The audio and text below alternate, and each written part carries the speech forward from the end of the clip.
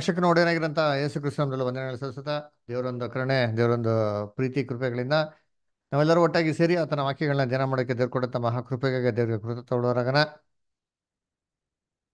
ಕರ್ತನಲ್ಲಿ ಪ್ರೀತಿ ಅಂತ ಸಹೋದರ ಸಹೋದರಿಯರೇ, ಕಳೆದ ಒಂದು ದಿನಗಳಲ್ಲಿ ನಾವು ನಮ್ಮ ಸಹೋದರ ಅಂತ ಆ, ಹಿರಿಯ ಸಹೋದರು ಬರೆದಂಥ 5ನೇ ವಾಲ್ಯೂಮ್ನಲ್ಲಿ ನಾವು ಏನು ಮಾಡ್ತಾ ಇದ್ರಿ, ಒಂದು ಚಾಪ್ಟರ್ನ ಓದ್ತಾ ಇದ್ರಿ. ಅದರ ಯಾವುದಪ್ಪ ಅಂತಂದರೆ the only begotten chapter number 3 ಅಂತಂದ್ಬಿಟ್ಟು ಅದ್ರಲ್ಲಿ ನೋಡ್ಬೇಕಾದ್ರೆ ಯೇಸು ಕ್ರಿಸ್ತನೇ ಆತನ ಏಕೈಕ ಕುಮಾರನೋ ಅಂತಂದ್ಬಿಟ್ಟು ಅನೇಕ ವಿಚಾರ ಬಗ್ಗೆ ನಾವೇನು ಮಾಡಿದೆ, ಅನೇಕ ಒಂದು ಅಂಶಗಳನ್ನ ಓದ್ಕೊಂತ ಬಂದ್ರಿ. ಸೊ ನೋಡ್ಬೇಕಾದ್ರೆ ನಾವು ಕಳೆದ ಸತಿಗೆ ಪೇಜ್ ನಂಬರ್ 88ವರೆಗೂ ಓದಿದ್ರಿ ಇಂಗ್ಲೀಷಲ್ಲಿ, ಕನ್ನಡದಲ್ಲಿ ಪೇಜ್ ನಂಬರ್ 46ವರೆಗೂ ಓದಿದ್ರಿ. ಅದನ್ನು ನಾವೇನು ಮಾಡೋಣ, ಕಂಟಿನ್ಯೂ ಮಾಡೋಣ.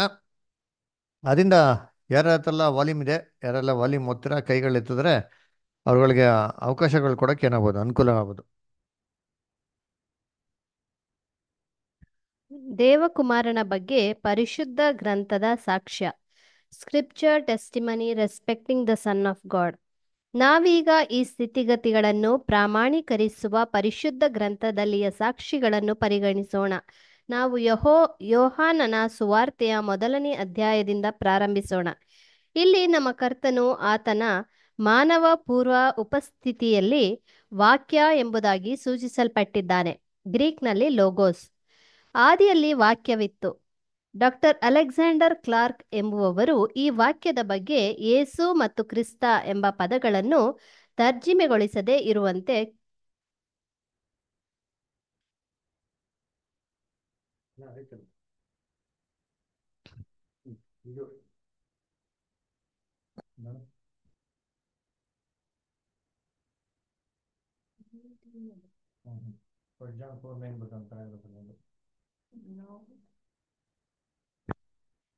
ಬ್ರದರ್ ಕೇಳುವಲ್ದು.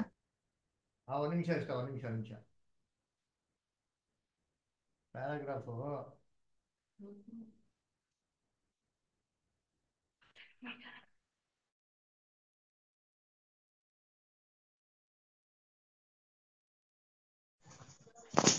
ನಮಸ್ತೆ ಬ್ರದರ್, ಎಲ್ಲ ಬ್ರದರ್ಸ್ ನಮಸ್ಕಾರ. ಅನು ಸಿಸ್ಟರ್, ಕನ್ನಡದಲ್ಲಿ ಎಲ್ಲಿ ಅಂತ ಗೊತ್ತಾ? ಕನ್ನಡದಲ್ಲಿ ಎಲ್ಲಿ ಅಂತ ಗೊತ್ತಾ? ಇಂಗ್ಲೀಷಲ್ಲಿ ಪೇಜ್ ನಂಬರ್ 88 ಬರ್ತದೆ. ಅಂದರೆ ಫಸ್ಟ್ ಜಾನ್, ಯೋಹನ 1ನೇ ಅಧ್ಯಾಯದಲ್ಲಿ ಇರುವಂಥ ವಾಕ್ಯ. ಒಂದು ನಿಮಿಷ ಇರಿ.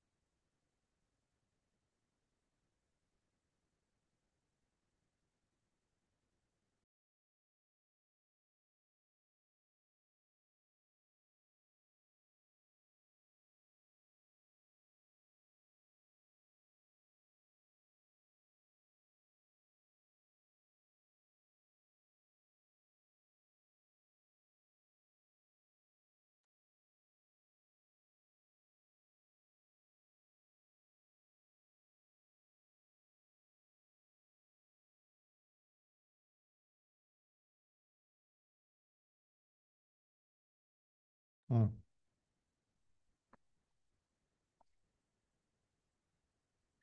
ಸತ್ಯವು ಮಾತ್ರವೇ ಸಮಂಜಸವಾಗಿದೆ, ತರ್ಕಬದ್ಧವಾಗಿದೆ, ಇದು ಸತ್ಯವಾಗಿದೆ. ಅದು ಬೇರೆ ಯಾವುದೂ ಮಾಡಲಾಗದ ರೀತಿಯಲ್ಲಿ ನಮ್ಮ ಬಯಕೆಗಳನ್ನು ತೃಪ್ತಿಗೊಳಿಸುತ್ತದೆ. ನಮ್ಮ ಕರ್ತನಾದ ಯೇಸುವಿನ ಬಗ್ಗೆ ಆತನೇ ದೇವರ ಸೃಷ್ಟಿಯ ಆರಂಭವು. ಹೀಗಾಗಿ ಆತನು ಈ ಲೋಕಕ್ಕೆ ನಮ್ಮ ವಿಮೋಚನಾರ್ಥವಾಗಿ ಮಾನವನಾಗಿ ಬರುವ ಮೊದಲೇ ಅಸ್ತಿತ್ವವೊಂದನ್ನು ಹೊಂದಿದ್ದನು ಎಂಬೀ ಹೇಳಿಕೆಗಳು ದೇವರ ವಿವಿಧ ವಾಕ್ಯಗಳಲ್ಲಿ ಸಂಪೂರ್ಣವಾಗಿ ದೃಢಪಡುತ್ತದೆ. ಇದರ ಒಂದು ಉದಾಹರಣೆಯಾಗಿ, ದೇವರು ತನ್ನ ಒಬ್ಬನೇ ಮಗನನ್ನು ನಾವು ಆತನ ಮೂಲಕ ಜೀವಿಸುವುದಕ್ಕಾಗಿ ಲೋಕಕ್ಕೆ ಕಳುಹಿಸಿಕೊಟ್ಟದರಲ್ಲಿಯೇ ದೇವರ ಪ್ರೀತಿಯು ನಮ್ಮಲ್ಲಿ ಪ್ರತ್ಯಕ್ಷವಾಗಿದೆ. 1 ಯೋಹಾನ 4:9. ಈ ವಚನದಲ್ಲಿನ ಹೇಳಿಕೆಯಲ್ಲಿ ಈ ಲೋಕಕ್ಕೆ ಬರುವ ಮೊದಲು ಆತನು ದೇವರ ಮಗನಾಗಿದ್ದನು ಎಂಬುದನ್ನು ಹೆಚ್ಚು ನಿರ್ದಿಷ್ಟವಾಗಿ ತಿಳಿಸಲಾಗಿದೆ. ದೇವರ ಮಗನಾಗಿ ಆತನಿಗೆ ಈ ಲೋಕದಲ್ಲಿ ನೆರವೇರಿಸಲು ಒಂದು ನಿಯೋಗವನ್ನು ವಹಿಸಲಾಗಿತ್ತು. ಇಲ್ಲಿ ಬೇರೆ ಸಂದರ್ಭಗಳಂತೆ ವಾಕ್ಯ ಲೋಗೋಸ್ ವನ್ನು ದೇವರು ಪಡೆದ ಒಬ್ಬನೇ ಮಗನು ಎಂಬುದಾಗಿ ಹೆಸರಿಸಲಾಗಿದೆ ಎಂಬುದನ್ನು ಕಡೆಗಣಿಸಬಾರದು. ಈ ಹೇಳಿಕೆಯ ಮೂಲಕ ವ್ಯಕ್ತಪಡಿಸಿರುವ ಆಲೋಚನೆಯೆಂದರೆ ವಾಕ್ಯನು ಲೋಗೋಸ್ ಮಾತ್ರವೇ ದೇವರ ನೇರವಾದ ಸೃಷ್ಟಿ ಅಥವಾ ಆತನು ಮಾತ್ರವೇ ಪರಲೋಕದ ತಂದೆಯು ಪಡೆದಾತನು ಎಂಬುದು. ಉಳಿದ ಎಲ್ಲಾ ದೇವರ ಮಕ್ಕಳು, ದೇವದೂತರುಗಳು ಮತ್ತು ಮಾನವರು ಲೋಗೋಸ್ ಮೂಲಕ ಆತನ ಪರೋಕ್ಷ ಸೃಷ್ಟಿಗಳಾಗಿದ್ದಾರೆ. ಆದುದರಿಂದ ಈ ಹೇಳಿಕೆಯ ಅನುರೂಪತೆ ನೈಜ್ಯತೆ ಎಂದರೆ ಆತನು ಮಾತ್ರವೇ ದೇವರು ಪಡೆದ ಏಕೈಕನು ಎಂಬುದು. ಸೊ ಅದಕ್ಕೆ ಕರ್ತನಲ್ಲಿ ಪ್ರೀತಿ ಅಂತ ಸೋದರಗಳೇ, ಕಳೆದ ಸತಿ ಹೋಗಿರೋಂಥ ಒಂದು ಪಾಯಿಂಟ್ಸ್ಗಳನ್ನ ಏನು ಮಾಡ್ತಾರೆ, ಇಲ್ಲಿ ಕಂಟಿನ್ಯೂ ಮಾಡ್ತಾರೆ. ಒಂದು ವಾಕ್ಯ ಓದೋಣ. 1 John 4:9, 1 ಯೋಹನ 4ನೇ ಅಧ್ಯಾಯ 9ನೇ ವಾಕ್ಯ. ದೇವರು ತನ್ನ ಒಬ್ಬನೇ ಮಗನನ್ನು ನಾವು ಆತನ ಮೂಲಕ ಜೀವಿಸುವುದಕ್ಕಾಗಿ ಲೋಕಕ್ಕೆ ಕಳುಹಿಸಿಕೊಟ್ಟದರಲ್ಲಿಯೇ ದೇವರ ಪ್ರೀತಿಯು ನಮ್ಮಲ್ಲಿ ಪ್ರತ್ಯಕ್ಷವಾಗಿದೆ. ನೋಡಿ, ಇಲ್ಲಿ ದೇವರು ತನ್ನ ಒಬ್ಬನೇ ಮಗನ್ನ ಕಳ್ಸಿಕೊಟ್ರು ಅಂತ ನಾವೇನ್ ಮಾಡ್ತೀವಿ, ವಾಕ್ಯದಲ್ಲಿ ನೋಡ್ತೀರಿ. ಇದರಿಂದ ದೇವರ ಪ್ರೀತಿ ನಮ್ಮ ಮೇಲೆ ಏನಾಗಿದೆ, ಎಷ್ಟಿದೆ ಅಂತ ವ್ಯಕ್ತವಾಗಿದೆ ಅಂತ ನೋಡ್ತಾ ಇದ್ರ. ಈ ವಾಕ್ಯದಲ್ಲಿ ಬಹು ಸ್ಪಷ್ಟವಾಗಿ ನಮ್ಗೇನಪ್ಪ ಅರ್ಥ ಆಗ್ತಾರೆ ಅಂದ್ರೆ, ಹಂಗಾರೆ ದೇವರೊಬ್ರು ಇದ್ರು, ಅವರ ಏಕೈಕ ಕುಮಾರನು, ಪ್ರಥಮ ಕುಮಾರನ ಯಾರಪ್ಪ ಅಂತ ನೋಡ್ಬೇಕಾದ್ರೆ ಒಬ್ಬ ನಮ್ಮ ರಕ್ಷಕನಂತ ಯೇಸು ಕ್ರಿಸ್ತ ಅಂತ ಏನ್ ಮಾಡ್ತೀವಿ ನಾವು ನೋಡ್ತೀರಿ ಅಲ್ವರ. ಸೊ ಇವ್ರಿಗಿದ್ದಂಥ ಹೆಸರು ಏನಂತಂದ್ರೆ, ಕಳಿಸತಿ ನೋಡಿದಂಥ ರೀತಿಯಲ್ಲಿ ಅವ್ರಿಗಿದ್ದಂಥ ಹೆಸರು ಏನಪ್ಪ, ಲೋಗೋಸ್. ಲೋಗೋಸ್ ಅನ್ನ ಏನ್ರಿ ದೇವರ ವಾರ್ತೆ ಅಂತಬಿಟ್ಟು. ಸೊ ಲಾಸ್ಟ್ ಟೈಮ್ ನೋಡೋದ. ಸೊ ಯಾವ ರೀತಿ ಒಬ್ರ ಹೆಸರನ್ನ ಬೇರೆ ಒಂದು ಭಾಷೆಯಲ್ಲಿ ಬರ್ಬೇಕಾದ್ರೆ ಅದನ್ನ ಟ್ರಾನ್ಸ್ಲೇಷನ್ ಮಾಡಕ್ ಹೋಗ್ಬಾರ್ದು, ಅದನ್ನ ಹೇಗೆ ಹಂಗೆ ಬಿಡ್ಬೇಕು ಅಂತ ನೋಡ್ತಿರೋ, ಅದೇ ರೀತಿ ನೋಡ್ಬೇಕಾದ್ರೆ ಈ ಲೋಗೋಸ್ ಅಂತ ವಾರ್ತೆ ಏನಪ್ಪ ನೋಡಿದ್ರೆ, ಕ್ರಿಸ್ತನ ಏನೋ ಒಂದು ಟೈಟ್ಲ್ ಏನ್ ಮಾಡ್ತಾರೆ ಅಲ್ಲಿ ಅಲ್ಲಿ ನೋಡಿಸ್ತದೆ. ಅದರ ಸೊತ್ತಿಗೆ ದೇವರ ಪ್ರಥಮ ಸೃಷ್ಟಿಯಾಗಿದ್ರು, ದೇವರ ಏಕೈಕ ಸೃಷ್ಟಿಯಾಗಿದ್ರು, ಮಿಕ್ಕಿದೆಲ್ಲ ದೇವದೂತರಾಗ್ಲಿ ಮನುಷ್ಯರಾಗ್ಲಿ ಮಿಕ್ಕಿದೆಲ್ಲ ಸೃಷ್ಟಿಗಳು ದೇವರು ಯಾರ ಮುಖಾಂತರ ಮಾಡಿದ್ದಾರೆ ಅಂತಂದ್ರೆ ಈ ಒಂದು ಕ್ರಿಸ್ತನ ಮುಖಾಂತರ ಮಾಡಿದ್ದಾರೆ ಅಂತ ನಾವು ಏನ್ ಮಾಡ್ತೀವಿ ನೋಡ್ತೀರಿ. ಓಕೆನಾ. ಸೊ ಅದಕ್ಕೆ ಕನ್ನಡದಲ್ಲಿ ಪೇಜ್ ನಂಬರ್ 48 ಅಲ್ಲಿ ರೈಟ್ ಸೈಡ್ ಅಲ್ಲಿ ಸೆಕೆಂಡ್ ಪ್ಯಾರಾಗ್ರಾಫ್. ಓಕೆನಾ. ಇವಾಗ ಕಂಟಿನ್ಯೂ ಮಾಡೋಣ. ನೆಕ್ಸ್ಟ್ ಅಮೃತ ಓದ್ಬೋದಾ? ಓದ್ತೀನಿ ಬ್ರದರ್. ಹ್ಮ್ ಮತ್ತೊಂದು ಉದಾಹರಣೆಯನ್ನು ತೆಗೆದುಕೊಳ್ಳೋಣ. ದೇವರು ತನ್ನ ಮಗನ ಮುಖಾಂತರ ಲೋಕಕ್ಕೆ ರಕ್ಷಣೆಯಾಗಬೇಕೆಂದು ಆತನನ್ನು ಕಳುಹಿಸಿಕೊಟ್ಟನೇ ಹೊರತು ತೀರ್ಪು ಮಾಡುವುದಕ್ಕಾಗಿ ಕಳುಹಿಸಲಿಲ್ಲ. ಯೋಹಾನ 3:17. ಇಲ್ಲಿಯೂ ಸಹ ಆತನ ಕಳುಹಿಸೋಣ ಮತ್ತು ನಿಯೋಗಗಳಲ್ಲಿ ಆತನ ಮಾನವ ಪೂರ್ವ ಸ್ವರೂಪವು ಸ್ಪಷ್ಟವಾಗುತ್ತದೆ. ಲೋಗೋಸ್ ಬಗ್ಗೆ ಈ ಹೇಳಿಕೆಗಳು ಸುವಾರ್ತಿಕನ ಮೂಲಕ ನಮಗೆ ಪ್ರಸ್ತುತಿಪಡಿಸಿರುವ ಈ ಸಂಗತಿಯ ಇತಿಹಾಸಕ್ಕೆ ತಕ್ಕಂತೆ ಇದೆ. ಆತನು ಪ್ರಕಟಿಸುವುದೇನೆಂದರೆ, ಆತನು ಲೋಕದಲ್ಲಿ ಇದ್ದನು ಮತ್ತು ಲೋಕವು ಆತನ ಮೂಲಕವಾಗಿ ಉಂಟಾಯಿತು, ಆದರೂ ಲೋಕವು ಆತನನ್ನು ಅರಿಯಲಿಲ್ಲ. ಪುನಃ ವಾಕ್ಯವೆಂಬುವವನು ನರವತಾರ ಎತ್ತಿ ನಮ್ಮ ಮಧ್ಯೆ ವಾಸ ಮಾಡಿದನು. ನಾವು ಆತನ ಮಹಿಮೆಯನ್ನು ನೋಡಿದೆವು. ಆ ಮಹಿಮೆಯು ತಂದೆಯ ಬಳಿಯಿಂದ ಬಂದ ಒಬ್ಬನೇ ಮಗನಿಗೆ ಇರತಕ್ಕ ಮಹಿಮೆ. ಆತನು ಕೃಪೆಯಿಂದಲೂ ಸತ್ಯದಿಂದಲೂ ತುಂಬಿದವನಾಗಿದ್ದನು. ಯೋಹಾನ 1:10 ಮತ್ತು 14 ತನ್ನ ಪೂರ್ವ ಅಸ್ತಿತ್ವದ ಬಗ್ಗೆ ನಮ್ಮ ಕರ್ತನ ಸ್ವಂತ ಹೇಳಿಕೆಗಳು ವಿವಾದರಹಿತವಾದವುಗಳಾಗಿವೆ. ಆತನು ಯೋಸೇಫನನ್ನು ತನ್ನ ತಂದೆ ಎಂದು ಎಲ್ಲಿಯೂ ಸ್ವೀಕರಿಸಲಿಲ್ಲ ಅಥವಾ ಆತನ ಈ ಲೋಕದ ಜೀವಿತವು ಆತನ ಅಸ್ತಿತ್ವದ ಆರಂಭ ಎಂಬುದಾಗಿಯೂ ಒಪ್ಪಿಕೊಳ್ಳಲಿಲ್ಲ. Thank you sister. ಸೊ ಅದಕ್ಕೆ ಇನ್ನೊಂದು ವಾಕ್ಯ ಕೂಡ ಇದೆ, ಅದು ನಮ್ಗೆಲ್ಲರಿಗೂ ಚೆನ್ನಾಗಿ ಗೊತ್ತಿರೋಂಥ ವಾಕ್ಯ. ಅದಪ್ಪ ಅಂದ್ರೆ, ದೇವರು ಲೋಕವನ್ನು ಎಷ್ಟೋ ಪ್ರೀತಿ ಮಾಡಿ ಏನ್ ಮಾಡೋದಂತೆ ತನ್ನ ಒಬ್ಬನೇ ಮಗನ ಕೊಟ್ಟರು ಅಂತ ನೋಡ್ತೀರಿ ಅದರ. ಅದಾದ್ಮೇಲೆ ಯೋಹಾನ 3:16 ಬರ್ತಾರೆ. 17ನೇ ವಾಕ್ಯದಲ್ಲಿ ಕೂಡ ಇನ್ನೊಂದು ಏನಪ್ಪ ಹೇಳ್ತಾರೆ, ಕಂಟಿನ್ಯೂ ಮಾಡಿ ಅಂದ್ರೆ, ದೇವರು ಲೋಕವನ್ನು ಏನ್ರಿ ಖಂಡಿಸೋದಕ್ಕೆ, ತೀರ್ಪು ಮಾಡೋದಕ್ಕೆ ಏನ್ ಮಾಡ್ಲಂತೆ ಅವ್ರನ್ನ ಕಳ್ಸಿಕೊಡ್ಲಿಲ್ಲ, ಆದ್ರೆ ಅವ್ರ ಮುಖಾಂತರ ಏನಾಗಬೇಕು, ರಕ್ಷಣೆ ಹೊಂದಬೇಕು ಅಂತ ಅಂದ್ಬಿಟ್ಟು ಏನ್ ಮಾಡಿದೆ ಕಳ್ಸಿಕೊಡ್ತಾರೆ ಅಂತ ನಾವೇನ್ ಮಾಡ್ತೀವಿ ವಾಕ್ಯದಲ್ಲಿ ಓದ್ತೀರಿ ಅಲ್ವರ. ಸೊ ಇವೆಲ್ಲ ವಾಕ್ಯಗಳು ಕೂಡ ನಾವು ಮುಂಚೆ ಓದಂತ ರೀತಿಯಲ್ಲಿ ಅದು ಯೇಸು ಕ್ರಿಸ್ತನ ಒಂದು ಪ್ರೀ ಎಕ್ಸಿಸ್ಟೆನ್ಸ್, ಅಂದ್ರೆ ಅವ್ರು ಭೂಲೋಕದಲ್ಲಿ ಮನುಷ್ಯನಾಗಿ ಹುಟ್ಟೋದಕ್ಕಿಂತ ಮುಂಚೆನೆ ದೇವ್ರ ಬಳಿಯಲ್ಲಿ ಏನಿದ್ರು ಅವರು ಇದ್ರು ಅಂತ ಅಂದ್ಬಿಟ್ಟು ನಮ್ಗೆ ಮಾಡಿದ್ರು ಬಹು ಸ್ಪಷ್ಟವಾಗಿ ಅಲ್ಲಿ ನೋಡುತ್ತದೆ ಅಲ್ಲರ. ಅದಕ್ಕೆ ಯೋಹಾನ 1ನೇ ಅಧ್ಯಾಯ 10 ಮತ್ತು 14 ಕೂಡ ಹೇಳ್ಬೇಕಾದ್ರೆ ಅವ್ರು ಲೋಕದಲ್ಲಿ ಇದ್ರು, ಲೋಕ ಅವ್ರನ್ನೇ ಮಾಡಲಿಲ್ಲ, ಅವರು ಅರ್ಥಕೊಂಡಿಲ್ಲ ಅಂತ ನೋಡ್ತಾ ಇದ್ರ. ಸೊ ಯೇಸು ಕ್ರಿಸ್ತು ಭೂಲೋಕದಲ್ಲಿ ಇರ್ಬೇಕಾದ್ರೆ ಹೇಗಪ್ಪ ಇದ್ರು ಅಂತಂದ್ರೆ, ದೇವರ ಮಹಿಮೆನ ಪೂರ್ತಿ ಭರಿತವನಾಗಿದ್ರು, ದೇವರ ಒಂದು ಸ್ವರೂಪದಲ್ಲಿ ಏನಾಗಿದ್ರು ಇದ್ರು, ಅದರ ದೇವರ ಏಕೈಕ ಮಗನಾಗಿ ಇದ್ರು ಅಂತ ನೋಡ್ತೀರಿ. ಅದ್ರಲ್ಲಿ ನೋಡ್ಬೇಕಾದ್ರೆ ಅವರೆಲ್ಲೂ ಬಂದ್ಬಿಟ್ಟು ಸತ್ಯವೇದದಲ್ಲಿ ಯೋಸಫನ ತನ್ನ ತಂದೆ ಅಂತ ಏನ್ ಮಾಡಕ್ ಹೋಗಿಲ್ಲ, ಕರೀಲಿಕ್ಕೆ ಹೋಗಿರೋ ನಾವೆಲ್ಲೂ ರೆಕಾರ್ಡ್ ಏನ್ ಮಾಡಿಲ್ಲ, ಬೈಬಲಲ್ಲಿ ನೋಡೇ ಇಲ್ಲ ಅದರ. ಸತಿ ನೋಡ್ಬೇಕಾದ್ರೆ ಈ ಯಾಕಪ್ಪ ಅಂದ್ರೆ ತನಗೆ ಜೀವ ಬಂದಿರೋದು ಅಂದ್ರೆ ಜೀವ ಕೊಟ್ಟಿರೋದು ಯಾರಪ್ಪ ಅಂದ್ರೆ ದೇವರು ಅವ್ರ ಬಳಿಯಿಂದ ಇದ್ದಿದ್ದು ಅವ್ರ ಕುಮಾರನಾಗಿರೋದ್ರಿಂದ ಅವ್ರನ್ನೇ ಏನ್ ಮಾಡ್ತಾ ಇದ್ರು ತಂದೆ ಅಂತ ಕರೆಯೋದು ನಾವ್ ಏನ್ ಮಾಡ್ತೀವಿ ಅನೇಕ ರೆಫರೆನ್ಸ್ಗಳು ನಾವು ಸತ್ಯವಿದೆ ನಾವ್ ಏನ್ ಮಾಡ್ತೀವಿ ನೋಡ್ತೀರಿ. ಓಕೆನಾ. ನೆಕ್ಸ್ಟ್ ಪ್ಯಾರಾಗ್ರಾಫ್ ಅದನ್ನ ನೆಕ್ಸ್ಟ್ ಪ್ಯಾರಾಗ್ರಾಫ್ ಅನಿತಾ ಸಿಸ್ಟರ್ ಓದ್ಬೋದಾ? ಓದ್ತೀನಿ ಬ್ರದರ್. ಎಲ್ಲಿಂದ ಅದು? Page number 49 sister. ಆ, ಇದಕ್ಕೆ ಪ್ಯಾರಾಗ್ರಾಫ್. ವ್ಯತಿರಿಕ್ತವಾಗಿ ಆತನು ಸತತವಾಗಿ ಯೆಹೋವನನ್ನು ತನ್ನ ತಂದೆ ಎಂದು ಸೂಚಿಸಿದ್ದನ್ನು ಗಮನಿಸಬೇಕು. ತಂದೆಯು ಪ್ರತಿಷ್ಠೆ ಮಾಡಿ ಲೋಕಕ್ಕೆ ಕಳಿಸಿಕೊಟ್ಟವನಾದ ನಾನು ದೇವರ ಮಗನಾಗಿದ್ದೇನೆಂದು ಹೇಳಿದ್ದಕ್ಕೆ ನೀನು ದೇವದೂಷಣೆ ಅನ್ನುತ್ತಿರೋ ಯೋಹಾನ 10:36 ಎಂಬ ಆತನ ಮಾತುಗಳನ್ನು ನೆನಪು ಮಾಡಿಕೊಳ್ಳಿರಿ. ಆತನ ಈ ಲೋಕದ ತಾಯಿಯಾದ ಮರಿಯಳಿಗೆ ನಾನು ನನ್ನ ತಂದೆಯ ಮನೆಯಲ್ಲಿ ಇರಬೇಕಾದದ್ದು ನಿಮಗೆ ತಿಳಿಯಲಿಲ್ಲವೇ? ಲೂಕ 2:49 ಎಂದು ಪ್ರಶ್ನಿಸಿದ್ದಾನೆ. ಆತನ ಶಿಷ್ಯರಿಗೆ ಆತನು ಪ್ರಕಟಿಸಿ ಹೇಳಿದ್ದೇನೆಂದರೆ, ನಾನು ಪರಲೋಕದಿಂದ ಬಂದೆನು ಮತ್ತು ಪರಲೋಕದಿಂದ ಇಳಿದು ಬಂದ ಜೀವದ ರೊಟ್ಟಿಯು ನಾನೇ.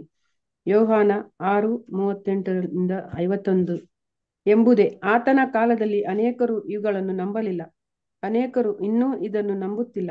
ಆದರೆ ಸತ್ಯವು ಮಾತ್ರ ಉಳಿದುಕೊಳ್ಳುತ್ತದೆ.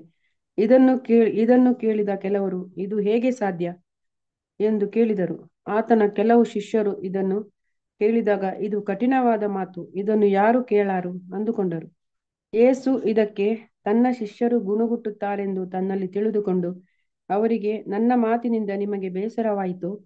ಹಾಗಾದರೆ ಮನುಷ್ಯಕುಮಾರನು ತಾನು ಮೊದಲು ಇದ್ದಲ್ಲಿಗೆ ಏರಿ ಹೋಗುವುದನ್ನು ನೀವು ನೋಡಿದರೆ ಏನನ್ನುವಿರಿ? ಬದುಕಿಸುವಂಥದ್ದು ಆತ್ಮವೇ, ಮಾಂಸವು ಯಾವುದಕ್ಕೂ ಬರುವುದಿಲ್ಲ. ನಾನು ನಿಮಗೆ ಹೇಳಿರುವ ಮಾತುಗಳೇ ಆತ್ಮವಾಗಿಯೂ ಜೀವವಾಗಿಯೂ ಅವೆ. ಆದರೆ ನಿಮ್ಮಲ್ಲಿ ಕೆಲವರು ನಂಬದವರಾಗಿದ್ದಾರೆ ಅಂದನು. ಅಂದಿನಿಂದ ಅನೇಕರು ಹಿಂಜರಿದು ಆತನ ಕೂಡ ಸಂಚಾರ ಮಾಡುವುದನ್ನು ಬಿಟ್ಟರು. ಯೋಹಾನ 6:60-66. ಆಯ್ತು brother. Thank you sir. So ಅದಕ್ಕೆ ನೋಡ್ಬೇಕಾದ್ರೆ ಏನ್ರಿ ಇನ್ನ ಅನೇಕ ವಾಕ್ಯಗಳು ಏನಪ್ಪ ನಮಗೆ ತುಂಬಾ ರೆಫರೆನ್ಸ್ಗಳಿದೆ. ಅದಕ್ಕೆ ಯೇಸು ಕ್ರಿಸ್ತ ಅಂದ್ಬಿಟ್ಟು ಸರ್ವಶಕ್ತನಾಗಿರೋ ದೇವರು ಅಂತ ಯೆಹೋವನ್ನೇ ತಂದೆ ಅಂತ ಏನ್ ಮಾಡ್ತಾರೆ ಕರಿತಾ ಇದ್ರು ಅಂತ ನಾವು ನೋಡ್ತೀರಿ ಅದರ. ಅದಕ್ಕೆ ಯೋಹನ 10:36 ಕೂಡ ನೋಡ್ಬೇಕಾದ್ರೆ ಅಲ್ಲಿ ಇನ್ಸಿಡೆಂಟ್ ಏನಪ್ಪ ಅಂತಂದ್ರೆ ಈ ಫರಿಸರು ಸದಸ್ಯರು ಮತ್ತೆ ಅನೇಕ ಒಂದು ನ್ಯಾಯಶಾಸ್ತ್ರಿಗಳಿಗೆ ಮತ್ತೆ ಯೇಸು ಕ್ರಿಸ್ತನಿಗೆ ಡಿಬೇಟ್ ಏನಾಗ್ತಾರಲ್ಲ ಆರಂಭ ಆಗ್ತಾರೆ. ಆಲಯದಲ್ಲೆಲ್ಲ ಸುತ್ಕೊಂಡ್ಬಿಟ್ಟು ಯೇಸು ಕ್ರಿಸ್ತನ್ ಕಲ್ಲು ಹೊಡ್ಬಿಟ್ಟು ಸಾಯಿಸ್ಬಿಡೋಣ, ನೀವು ನಿಜ ಹೇಳು ಅಂತಂದ್ಬಿಟ್ಟು ಯೇಸು ಕ್ರಿಸ್ತನ್ ಬಲವಂತ ಮಾಡ್ಬೇಕಾದ್ರೆ ಅವಾಗ ಯೇಸು ಕ್ರಿಸ್ತ ಏನಪ್ಪ ಮಾಡ್ತಾರೆ ಅಂದ್ರೆ ಏನ್ರಿ ಎಲ್ಲದಕ್ಕಿಂತ ನಮ್ಮ ತಂದೆ ಏನಾಗಿದೆ ದೊಡ್ಡವರಾಗಿದ್ದಾರೆ ಏನ್ರಿ ನಾನು ನಮ್ಮ ತಂದೆ ಇಬ್ಬರು ಒಂದೇ ಅಂತ ಏನ್ ಮಾಡ್ತಾ ಹೇಳ್ತಾರೆ. ಹೇಳಿದ ತಕ್ಷಣ ಯಹೂದ್ಯರಿಗೆ ಸಿಕ್ಕಾಪಟ್ಟೆ ಕೋಪ ಬಂದ್ಬಿಟ್ಟು ಯೇಸು ಕ್ರಿಸ್ತನ ಕಲ್ಲು ಹೊಡಿಬೇಕು ಅಂತ ಪ್ರಯತ್ನ ಮಾಡ್ತಾರೆ. ಯೋಹಾನ 10:15 ಬರ್ತಾರೆ. ನೀವು ಆಮೇಲೆ ನಾವು ಲಾಸ್ಟ್ ಟೈಮ್ ಓದಿದ್ದೀರಿ, ಏನೋ ವಾಕ್ಯಗಳನ್ನ ಓದಿಸ್ತಾ ಇಲ್ಲ. ಸೊ ಅದಕ್ಕೆ ನೋಡ್ಬೇಕಾದ್ರೆ ಅಲ್ಲಿ ಅವಾಗ ಯೇಸು ಕ್ರಿಸ್ತ ಏನ್ ಮಾಡ್ತಾರೆ, ಏನಪ್ಪ ನನ್ನನ್ನ ಯಾವ ಕೆಲ್ಸಕ್ಕೆ ಹೊಡಿತಾ ಇದ್ದೀರಾ ನೀವು, ಯಾವ ಒಳ್ಳೆ ಕೆಲಸಕ್ಕೋಸ್ಕರ ಹೊಡಿತಾ ಇದ್ದೀರಾ ಅಂತ ಕೇಳ್ಬೇಕಾರೆ, ಅಯ್ಯೋ ನೀವು ಮಾಡಿದಂಥ ಒಳ್ಳೆ ಕೆಲಸ ಹೊಡಿತಾ ಇಲ್ಲ, ಆದರೆ ನೀವು ದೇವರು ನಾಗಿ ನಿಮ್ಮನ್ನ ಎಂತ ಹೋಲಿಕೆ ಮಾಡ್ಕೊತಾ ಇದ್ದೀರಾ, ಹಂಗಾರೆ ದೇವ್ರಿಗೆ ಸರಿ ಸಮನಾಗಿ ಮಾಡ್ಕೊತಾ ಇದ್ದೀರಾ ಅಂತ ಅಂದ್ಬಿಟ್ಟು ಹೇಳ್ತಾರೆ. ಅವಾಗ ಯೇಸು ಕ್ರಿಸ್ತನ ಕ್ಲಾರಿಫೈ ಮಾಡ್ತಾರೆ, ಏನಪ್ಪ ನಾನು ದೇವರು ಅಂತ ಹೇಳ್ಕೊಂಡಿಲ್ಲ, ಹಂಗಂತ ಹೇಳ್ಕೊಂಡ್ರು ತಪ್ಪಿಲ್ಲ ಆ್ಯಕ್ಚುಲಿ. ಯಾಕಂದ್ರೆ ನಿಮ್ಮ ಸತ್ಯವೇದದಲ್ಲಿ ಹೇಳಿದೆ ಅಂದರೆ ನೀವೆಲ್ಲರೂ ದೇವ್ರುಗಳು ಅಂತ, ದೇವ್ರ ವಾಕ್ಯ ಯಾರಿಗೆ ಬಂದಿದೆಯೋ ಅವರೆಲ್ಲ ದೇವ್ರುಗಳಾಗಿರೋದು ನಾನು ಹೇಳ್ಕೊಂಡು ತಪ್ಪಿಲ್ಲ. ಅದನ್ನ ನಾನು ಹೇಳಿಲ್ಲ. ನಾನು ಹೇಳಿದ್ದು ಏನಪ್ಪ ಅಂದರೆ ನಾನು ದೇವರ ಕುಮಾರನು ಅಂತಂದ್ಬಿಟ್ಟು. ಸೊ ಇದಕ್ಕಾಗಿ ನೀನು ಕಲ್ಲೊಡಿತೀರಲ್ಲ ಅಂತಂದ್ಬಿಟ್ಟು ಹೇಳ್ತಾರೆ ಅದರ. ಸೊ ಇದರಲ್ಲೂ ಕೂಡ ಯೇಸು ಕ್ರಿಸ್ತು ಯಾವಾಗೂ ತಾನು ದೇವರು ಅಂತ ಹೇಳ್ಕೊಂಡದ್ದು ನಾವು ಇನ್ಸಿಡೆಂಟ್ ನೋಡಿಲ್ಲ. ಆಮೇಲೆ ಇನ್ನೊಂದ್ಸತಿ ಮರಿಯಾಳು ಮತ್ತೆ ಯೋಸೆಫ್ ಏನ್ ಮಾಡ್ತಾರೆ, ಅಲ್ಲಿ ಆಲಯಕ್ಕೆ ಕರ್ಕೊಂಡ್ಬಿಡ್ತಾರೆ. ಯೇಸು ಕ್ರಿಸ್ತನ್ಗೆ 12 ವರ್ಷ ಇರ್ಬೇಕಾರೆ ಅಲ್ರ ಪ್ರತಿ ವರ್ಷ ಬರ್ತಾ ತರ ಆಲಯಕ್ಕೆ ಬಂದಿದ್ರು. ಅಲ್ಲಿ ತಿರುಗಿ ಹೊರಟು ಬರ್ಬೇಕಾದ್ರೆ ಅವ್ರ ತಂದೆ ತಾಯಿ ಏನಪ್ಪ ನೆನ್ಸ್ಕೊಂಡಿದ್ದಾರೆ, ಮಗನೂ ಕೂಡ ಗುಂಪಲ್ಲಿ ಇರ್ತಾರೆ ಅಂದ್ಬಿಟ್ಟು ಹಂಗೆ ಹೊಟ್ಟು ಬಂದ್ಬಿಡ್ತಾರೆ. ಸ್ವಲ್ಪ ದೂರ ಹೋಗಿ ನೋಡಿ ಗೊತ್ತಾಗ್ತಾರೆ ಏನಂತಾರೆ ಯೇಸು ಕ್ರಿಸ್ತನ ಇಲ್ಲ ಅಲ್ಲಿ ಇಲ್ಲ ಅಂತಂದ್ಬಿಟ್ಟು. ಅವಾಗ ಏನ್ ಮಾಡ್ತಾರೆ, ಯೇಸು ಕ್ರಿಸ್ತನ ಹುಡ್ಕೋದಿಕ್ಕೆ ಏನ್ ಮಾಡ್ತಾರೆ, ಸೀದಾ ವಾಪಸ್ ಬರ್ತಾರೆ. ಬಂದ್ರೆ ಯೇಸು ಕ್ರಿಸ್ತ ಎಲ್ಲಪ್ಪ ಇದ್ರು ಅಂದ್ರೆ ಆಲಯದಲ್ಲಿ ಇದ್ರು. ಅವಾಗ ಅವ್ರ ತಾಯಿ ಕೇಳ್ತಾರೆ ಅದರ ಏನಪ್ಪ ಅಂತ ಕೇಳ್ಬೇಕಾದ್ರೆ ಅವಾಗ ಯೇಸು ಕ್ರಿಸ್ತ ಏನೋ ಉತ್ತರ ಕೊಡ್ತಾರೆ, ನಿಮ್ಗೆ ಗೊತ್ತಿಲ್ವಾ ನನ್ನ ತಂದೆಯ ಒಂದು ಏನ್ರಿ ಬಿಸ್ನೆಸ್ ಮಾಡಬೇಕು ಅಂತಂದ್ಬಿಟ್ಟು ಹೇಳ್ತಾರೆ. ಸೊ ತಂದೆಯ ಬಿಸ್ನೆಸ್ ಅನ್ನು ಏನು ಅಂದ್ರೆ ಇವರಪ್ಪ ಕಾರ್ಪೆಂಟರ್ ಆಗಿದ್ರು ಅದೇ ಕೆಲಸನ ಅಂತಂದ್ರೆ ಇಲ್ಲ ರೀ. ಅವ್ರು ಯಾವ ಬಿಸ್ನೆಸ್ ಬಗ್ಗೆ ಹೇಳಿದ್ರೆ ಹೆವೆನ್ಲಿ ಫಾದರ್ದು ಒಂದು ಕೆಲಸ ಏನು ಮಾಡಿದ್ರು ಇಟ್ಟಿದ್ರು.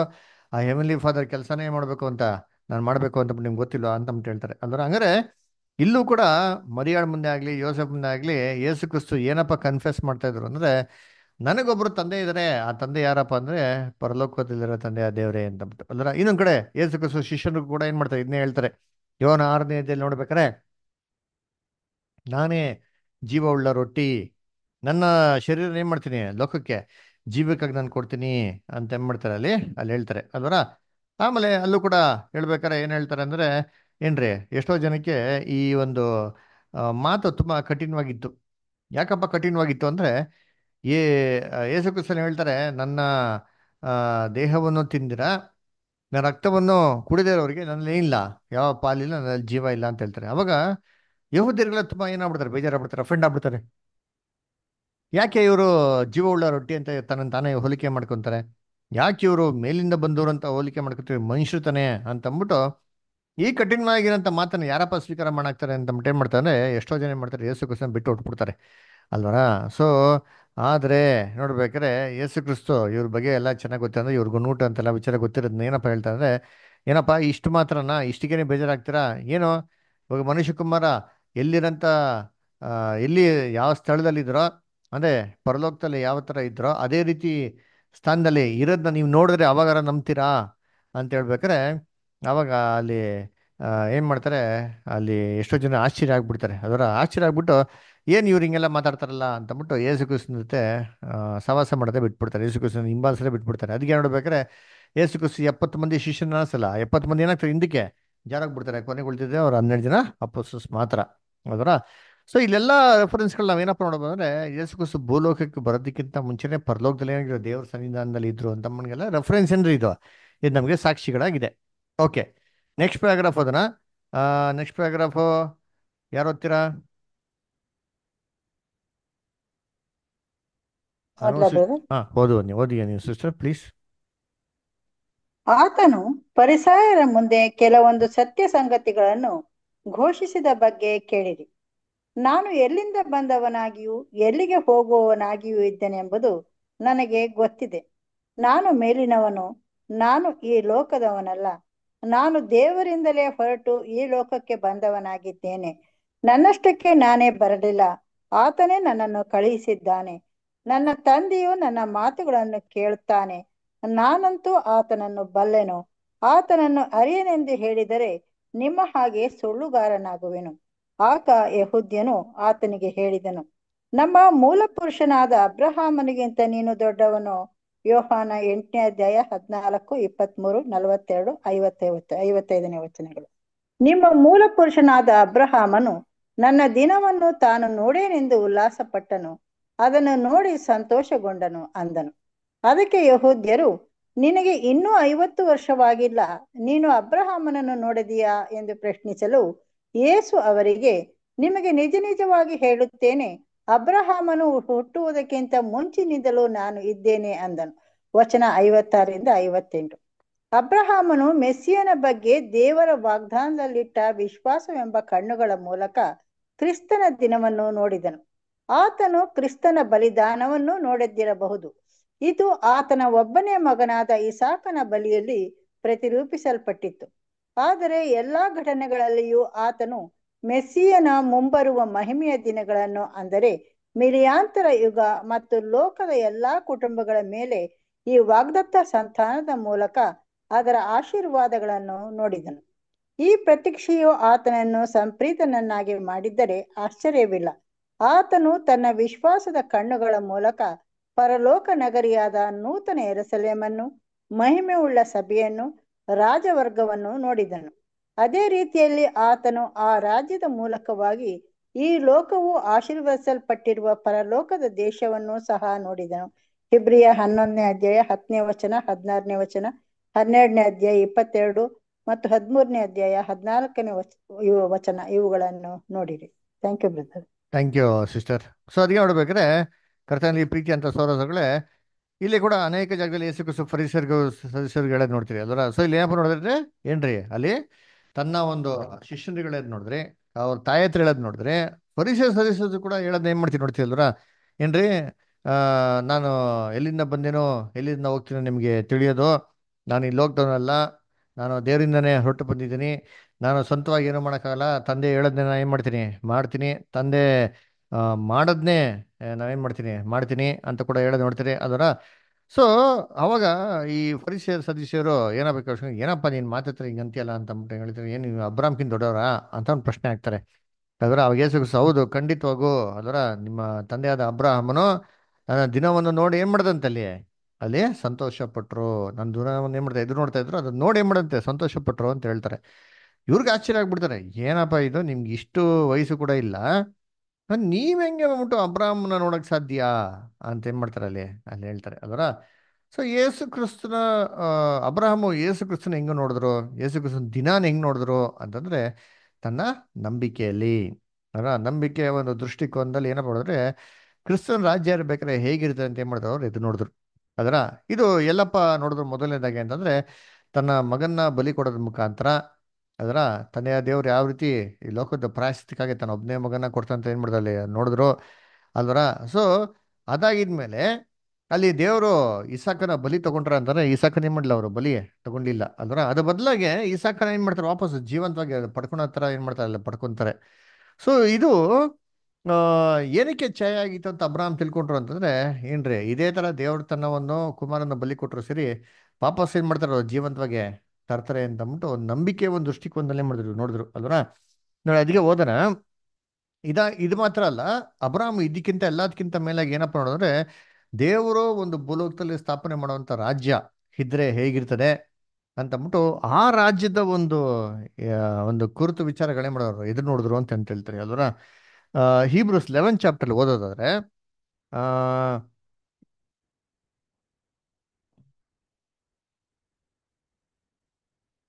14th ವರ್ಸಿಂದ ಓದ್ಕೊ, 14, 15, 16. ಹಾ ಇಂತಹ ಮಾತುಗಳನ್ನಾಡುವವರು ತಾವು ಸ್ವದೇಶವನ್ನು ಹುಡುಕುವವರೆಂಬರ್ಥವನ್ನು ವ್ಯಕ್ತಪಡಿಸುತ್ತಾರೆ. ತಾವು ಹೊರಟು ಬಂದಿದ್ದ ದೇಶದ ಮೇಲೆ ಮನಸ್ಸಿಟ್ಟವರಾಗಿದ್ದಾರೆ. ತಿರುಗಿ ಅಲ್ಲಿಗೆ ಹೋಗುವುದಕ್ಕೆ ಅವರಿಗೆ ಯಾವಾಗಲೂ ಅವಕಾಶವಿತ್ತು. ನೋಡ್ರ ಅವರು ಬಿಟ್ಟು ಬಂದಿರೋಂಥ ಒಂದು ದೇಶದ ಮೇಲೆನೆ ಅವ್ರು ಮನ್ಸಿಟ್ಟಿದ್ರೆ ಅದರ ಅವ್ರು ತಿರ್ಗಿ ಹೋಗೋದಕ್ಕೆ ಏನಂತಿತ್ತು ಅವಕಾಶ ಇರ್ತಾ ಇತ್ತು ಅಂತ ಏನ್ ಹೇಳ್ತಾರೆ ಅದರ. ಹಂಗಾರೆ ಒಂದ್ಸತಿ ಆ ಊರ್ನ ಬಿಟ್ಟು ಬಂದಿದ್ಮೇಲೆ ತಿರ್ಗಾ ಆ ಊರಿಗೆ ಹೋಗ್ಬೇಕು ಅಂತ ಯಾವುದೇ ರೀತಿ ಏನಿಲ್ಲ ಎಕ್ಸ್ಪೆಕ್ಟೇಷನ್ಸ್ ಆಗಲಿ ಮನ್ಸು ಕೂಡ ಏನಾಗಿಲ್ಲ ಅವ್ರಿಗೆ ಇರ್ಲೇ ಇರ್ಲಿಲ್ಲ ಅಂತ ಹೇಳ್ತಾರೆ ಅಬ್ರಹಾಮು ಬಗ್ಗೆ ಹೇಳೋದು ಅಲ್ವರ. ಆಮೇಲೆ ನೋಡಿ ನೆಕ್ಸ್ಟ್ ಆದರೆ ಅವರು ಪರಲೋಕವೆಂಬ ಉತ್ತಮ ದೇಶವನ್ನು ಹಾರೈಸುವವರು. ಆದದ್ದರಿಂದ ದೇವರು ಅವರ ದೇವ್ ದೇವರೆನಿಸಿಕೊಳ್ಳುವುದಕ್ಕೆ ನಾಚಿಕೊಳ್ಳದೆ ಅವರಿಗೋಸ್ಕರ ಪಟ್ಟಣವನ್ನು ಸಿದ್ಧ ಮಾಡಿದ್ದಾನೆ. ಅದಕ್ಕೆ ನೋಡ್ಬೇಕಾದ್ರೆ ದೇವರು ಏನಪ್ಪ ಅವರು ಪರಲೋಕ ಎಂಬಂತ ಉತ್ತಮ ದೇಶವನ್ನು ಎದುರು ನೋಡಿದ್ರಿಂದ ದೇವ್ರೇನ್ ಮಾಡಿದ್ರೆ ಒಂದು ಒಂದು ಪಟ್ನ ಏನ್ ಮಾಡಿದಾರಂತೆ ಅವ್ರಿಗೆ ಸಿದ್ಧ ಮಾಡಿದ್ದಾರೆ ಅಂತ ಹೇಳ್ತಾರೆ ಅದರ. ಸೊ ಅದಕ್ಕೆ ಇಲ್ಲಿ ಎಷ್ಟೋ ಜನ ತಿಳ್ಕೊಂಡ್ಬಿಡ್ತಾರೆ, ಓ ದೇವ್ರು ಇವ್ರಿಗೆ ಪರಲೋಕನ ರೆಡಿ ಮಾಡ್ಬಿಡ್ತಾರೆ ಬ್ರದರ್, ಇವರೆಲ್ಲ ಪರಲೋಕಕ್ಕೆ ಹೊಟ್ಟೋಗ್ಬಿಡ್ತಾರೆ ಅಂತ ಏನ್ ಮಾಡ್ತಾರೆ ಎಷ್ಟೋ ಜನ ಭಾವಿಸ್ಕೊಂಡ್ಬಿಡ್ತಾರಲ್ಲ. ಅಲ್ಲಿ ಇವ್ರಿಗೆ ಪರಲೋಕನ ಸಿದ್ಧ ಮಾಡಿದ್ದಾರೆ ಅಂತ ದೇವ್ರು ಏನ್ ಮಾಡಕ್ ಹೋಗಿಲ್ಲ ಅಲ್ಲಿ ಎಲ್ಲೋ ಅಲ್ಲಿ ಹೇಳಕ್ ಹೋಗಿಲ್ಲ ಅದರ. ಪರಲೋಕವ ಎಂಬುವಂತ ಉತ್ತಮ ದೇಶ ಅಂತ ಹೇಳ್ತಾರೆ ಅದರ. ಏನದು ಅದರ ಪರಲೋಕ ಎಂಬಂತ ಉತ್ತಮ ದೇಶ, ಅದಕ್ಕಾಗಿ ದೇವರು ಒಂದು ದೇಶನೇ ರೆಡಿ ಮಾಡಿದ್ದಾರೆ ಅಂತ ಹೇಳ್ತಾರೆ, ಪರಲೋಕ ರೆಡಿ ಮಾಡಿದ್ದಾರೆ ಅಂತ ಹೇಳ್ತಾರಾ? ಇಲ್ಲ ರೀ. ಯಾವ ದೇಶ ಅದು? ಅದು ಯಾವ ದೇವರ ದೇಶ ಅಂತಂದ್ರೆ ಅದನ್ನೇ ಆ ಅಧ್ಯಾಯದಲ್ಲಿ 10ನೇ ವಾಕ್ಯ ಓದ ನೋಡಿರ್ತೀರಿ. ಅಬ್ರಾಹ್ಮ ಏನಪ್ಪ ಎದುರು ನೋಡಿದ್ರು ಅಂತ. 10th verse. ಯಾಕಂದರೆ ಅವನು ಶಾಶ್ವತವಾದ ಅಸ್ತಿವಾರಗಳುಳ್ಳ ಪಟ್ಟಣವನ್ನು, ಅಂದರೆ ದೇವರು ಸಂಕಲ್ಪಿಸಿ ನಿರ್ಮಿಸಿದ ಪಟ್ಟಣವನ್ನು ಎದುರು ನೋಡುತ್ತಿದ್ದನು.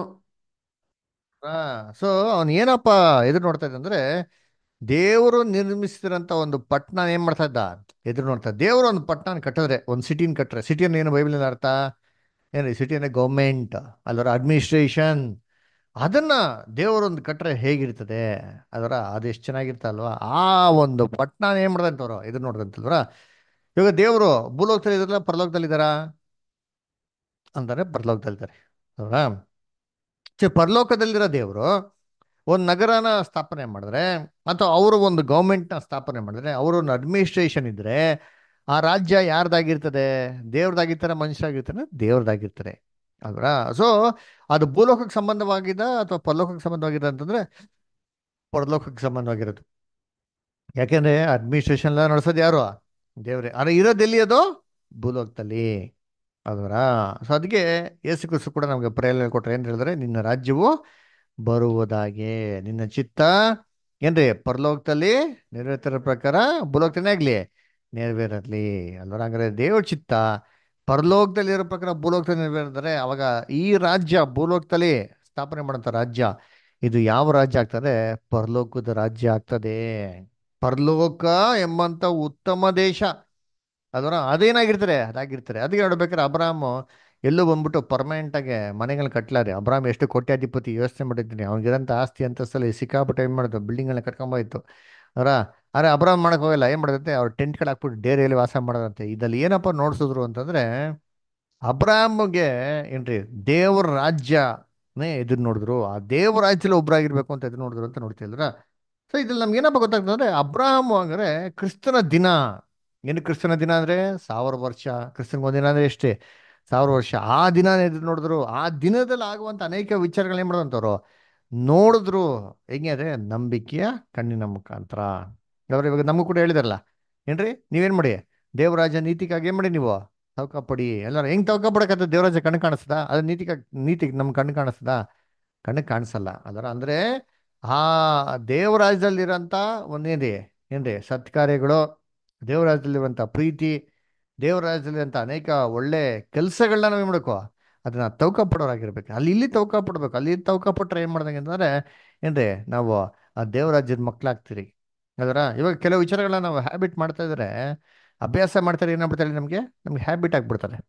ಅವ್ರು ಆ ರೀತಿ ದೇವರಾಜ ನೀತಿಗೆ ತವಕ ಪಡಬೇಕು ಅಂದ್ರೆ ಆ ನೀತಿ ನ್ಯಾಯಗಳೆಲ್ಲ ಇಲ್ಲಿ ನಾವು ಮಾಂಸದಲ್ಲಿ ಇರ್ಬೇಕು, ಏನ್ ಮಾಡಬೇಕು, ಅನುಸರಿಸರಾಗಿರ್ಬೇಕು. ಅನುಸರಿಸ್ತಾ ಇದ್ರೆ ಏನಾಗ್ಬಿಡ್ತಾರೆ ನಮಗೆ ಈ ರಾಜ್ಯ ಬಿಟ್ರೆ, ದೇವರಾಜ್ಯ ಬಿಟ್ರೆ ಬೇರೆ ಯಾವ ರಾಜ್ಯದಲ್ಲಿ ನಮ್ಗೆ ಏನಾಗಲ್ಲ, ಕಂಪ್ಯಾಟಿಬಲ್ ಆಗಲ್ಲ, ನಮ್ಗೆ ಫಿಟ್ ಆಗೋದಿಲ್ಲ. ಹಾಗೂ ದೇವರು ನಮಗೆ ದೇವರಾಜನೇ ಕೊಡಬೇಕು ಅಂತ ಆಗ್ತದೆ ಅದರ. ಸೊ ಅದಕ್ಕೆ ನೋಡ್ಬೇಕಾದ್ರೆ ಯೇಸು ಕ್ರಿಸ್ತ ಹೇಳೋದು, ಅಬ್ರಾಹ್ಮ್ ಇರೋಕ್ಕಿಂತ ಮುಂಚೆ ನಾನೇನಿದ್ದೆ ಅಬ್ರಾಹ್ಮ್ ದಿನ ನೋಡಿ ಮಾಡಂತೆ ಸಂತೋಷ ಪಟ್ರು ಅಂತ ಅಲ್ವರ. ನೋಡಿ ವಾಲ್ಯೂಮ್ ಹಂಗೆ ಮುಂದಕ್ಕೆ ಹೋದನ. ಬೇರೆ ಯಾರ ಹತ್ರ ಇದೆ 5th ವಾಲ್ಯೂಮು? Brothers sisters. ಹಾ ಹಾ ಆಂಟಿ ಓದಿ. ಈ ಮಾತುಗಳ ಅರ್ಥದ ಬಗ್ಗೆ ಯಾವ ತಪ್ಪುಗಳು ಇರುವುದಿಲ್ಲ. ನಮ್ಮ ಕರ್ತನು ತಾನು ಅಬ್ರಾಹ್ಮನಿಗಿಂತ ಮುಂಚಿನಿಂದಲೂ ಇದ್ದವನು ಎಂದು ಕಂಠೋಕ್ತವಾಗಿ ಹೇಳುತ್ತಾನೆ. ದೇವರ ಪರಿಶುದ್ಧ ಗ್ರಂಥಗಳು ಸಹ ಎಲ್ಲಿಯೂ ಒಬ್ಬನೇ ಪಡೆದಾತನ ಇರುವಿಕೆಯು ಪ್ರಾರಂಭವಾದ ನಂತರ ದೇವರ ಸೃಷ್ಟಿ ಮೊದಲುಗೊಂಡು ಕಲ್ವಾರಿಯಲ್ಲಿ 3 ದಿನ ಸ್ತಬ್ಧವಾಗಿತ್ತು ಹೊರತು ಒಬ್ಬನೇ ಮಗನ ಅಸ್ತಿತ್ವ ಎಂದು ಸ್ಥಗಿತವಾಗಿರಲಿಲ್ಲ. ನಂತರ ಕ್ರಿಸ್ತನು ಜೀವಿತನಾಗಿ ಎದ್ದು ಬಂದುದರಿಂದ ಆತನು ಇನ್ನು ಮುಂದೆ ಸಾಯತಕ್ಕವನಲ್ಲ. ಮರಣವು ಇನ್ನು ಆತನನ್ನು ಆಳುವುದಿಲ್ಲ. ರೋಮ 6:9. ಆತನು ಮಾನವರ ಪಾಪ ಪ್ರಾಯಶ್ಚಿತ್ತ ಬಲಿಯ ಉದ್ದೇಶದಿಂದ ದೇವದೂತರಿಗಿಂತ ಸ್ವಲ್ಪವೇ ಕಡಿಮೆಯಾಗಿ ಮಾನವನಾಗಿ ಜನಿಸಿದ ಘಟನೆಯು ಆತನು ಮಾನವ ಕಂದನಾಗಿ ಜನಿಸುವ ಮುನ್ನ ಇದ್ದ ಆತ್ಮಿಕ ಸ್ವಭಾವದ ಸಾವನ್ನು ಒಳಗೊಂಡಿರಲಿಲ್ಲ.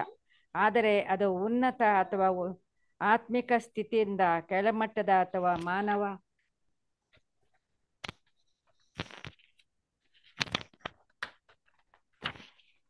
ಮಾನವ ಸ್ವಭಾವದ ಸ್ಥಿತಿಗೆ ರೂಪಾಂತರವಾಗಿತ್ತು. ಆದುದರಿಂದ ಅಬ್ರಹಾಮನು ಹುಟ್ಟುವುದಕ್ಕಿಂತ ಮುಂಚಿನಿಂದಲೂ ನಾನು ಇದ್ದೇನೆ ಎಂಬ ನಮ್ಮ ಕರ್ತನ ಹೇಳಿದ ಮಾತುಗಳ ಮಧ್ಯಂತರ ಕಾಲದಲ್ಲಿ ಆತನ ಅಸ್ತಿತ್ವಕ್ಕೆ ಯಾವುದೇ ನಿಲುಗಡೆಯೂ ಇದ್ದಿಲ್ಲ ಎಂಬುದನ್ನು ಸೂಚಿಸುತ್ತದೆ. ಮತ್ತು ನಿರ್ಧಾರಾತ್ಮಕವಾಗಿ ದೇಹಧಾರಿಯಾಗಿ ಬಂದ ದೇವರ ಮಗನಾದ ಯೇಸು ಕ್ರಿಸ್ತನು ಸೃಷ್ಟಿಯ ಜ್ಯೇಷ್ಠಪುತ್ರನಾದ ದೇವರ ವಾಕ್ಯವಾಗಿದ್ದಾನೆಂಬುದನ್ನು ಗುರುತಿಸುತ್ತದೆ. ಸಹಜವಾಗಿ ನಮ್ಮ ಕರ್ತನ ಈ ಸಾಕ್ಷ್ಯವು ಅದನ್ನು ಕೇಳಿದ ಮತ್ತು ನಂತರದಲ್ಲಿ ಕೇಳುವ ಅನೇಕರಿಗೆ ಒಪ್ಪಿಗೆಯಾಗಲಿಲ್ಲ. ಇಲ್ಲಿ ಹಠಮಾರಿತನದ ಪ್ರವೃತ್ತಿ ಇದ್ದಂತೆ ತೋರಿ ಬರುತ್ತದೆ. ಇದು ಮಾನವ ಜಾತಿಯನ್ನು ದೇವರ ಹೇಳಿಕೆಯ ಸರಳವಾದ ಮಾತುಗಳನ್ನು ತಿರಸ್ಕರಿಸುವಂತೆ ಮಾಡಿದ್ದಲ್ಲದೆ, ಆತನು ಒಬ್ಬ ಪತನಗೊಂಡ ಪಾಪಿ ಮಾನವ ಜನಾಂಗದ ಸದಸ್ಯನು ಅಥವಾ ಆತನ ತಂದೆಯಂತೆ ಇರುವ ಆತನು ಎಂದು ಆಯ್ಕೆ ಮಾಡಿಕೊಳ್ಳುವಂತೆ ಮಾಡಿತು. ಕೇವಲ ದೀನರು ಮಾತ್ರವೇ ಬೇರೂರಿದ ವಾಕ್ಯವನ್ನು ದೀನತೆಯಿಂದ ಅಂಗೀಕರಿಸಲು ಸಿದ್ಧರಾಗಿದ್ದಾರೆ. ಅದು ಅವರನ್ನು ನಿಜವಾಗಿಯೂ ವಿವೇಕಿಗಳನ್ನಾಗಿ ಮಾಡುತ್ತದೆ. ಅವರಿಗೋಸ್ಕರ ದೇವರ ವಾಕ್ಯದ ಸಾಕ್ಷ್ಯವು ಉದ್ದೇಶಿಸಲ್ಪಟ್ಟಿದೆ. ಯೋಹಾನ 61:1 ಮತ್ತು ಯಾಕೋಬ 1:21 ಇವುಗಳನ್ನು ನೋಡಿರಿ.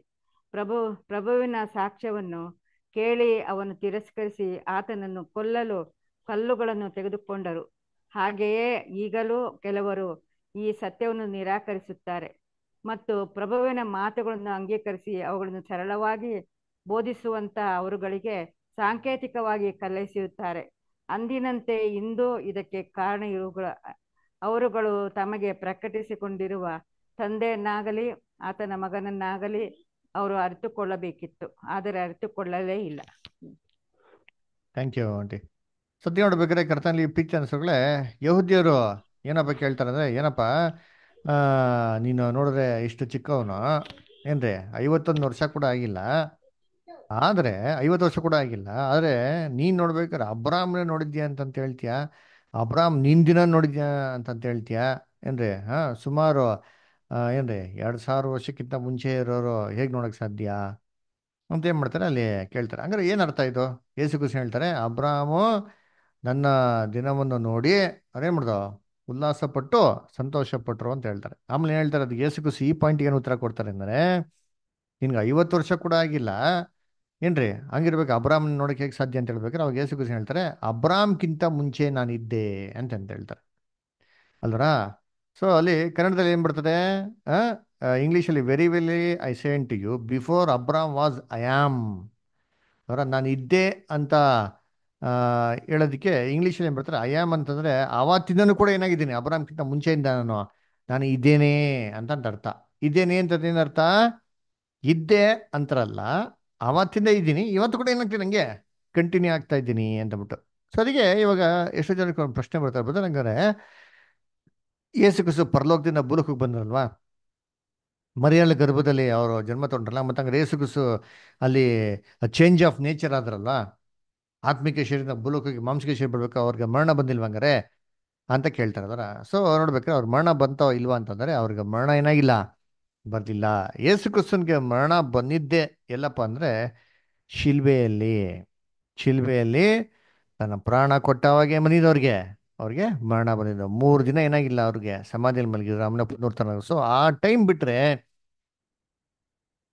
ಯೇಸು ಕ್ರಿಸ್ತು ಇಲ್ದಿರಂಥ ಒಂದು ಸನ್ನಿವೇಶನೇ ಏನಾಗಿಲ್ಲ, ಇಲ್ಲ. ಮತ್ತೆ ಹಂಗಾರೆ ಹೇಗೆ ಇದಾಯ್ತು ಅಂತಂದರೆ, ದೇವರು ಏನಪ್ಪ ಮಾಡಿದ್ರು ಅಂತಂದರೆ, ಅವರು ಜೀವಾಂಶ, ಒಂದು ಆತ್ಮಿಕ ಶರೀರದ ಜೀವಾಂಶನ ಮಾರ್ಪಾಡು ಮಾಡಿ ಮರಿಯಾಳ ಗರ್ಭದಲ್ಲಿ ಏನು ಮಾಡ್ತಾರೆ, ಅವ್ರನ್ನ ಇಡ್ತಾರೆ.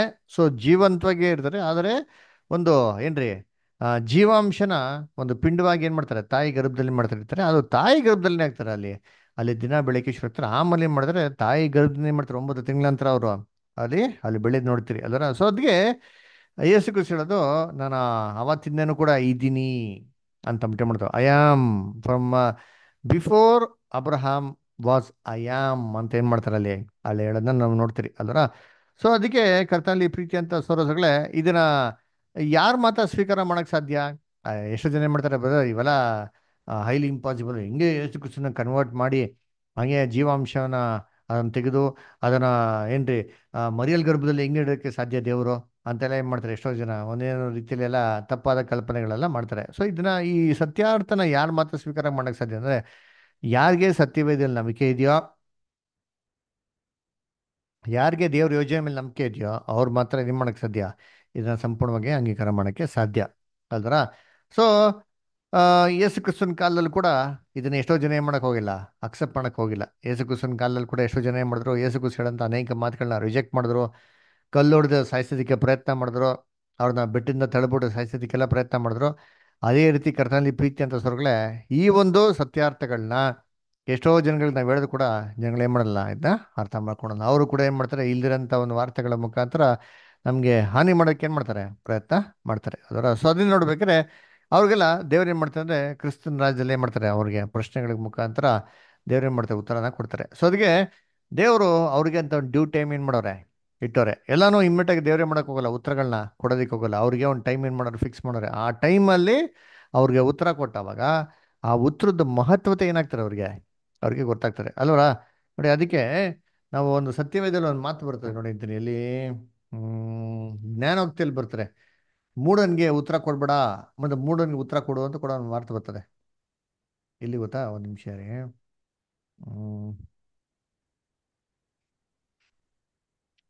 ಒಂದು ನಿಮಿಷ.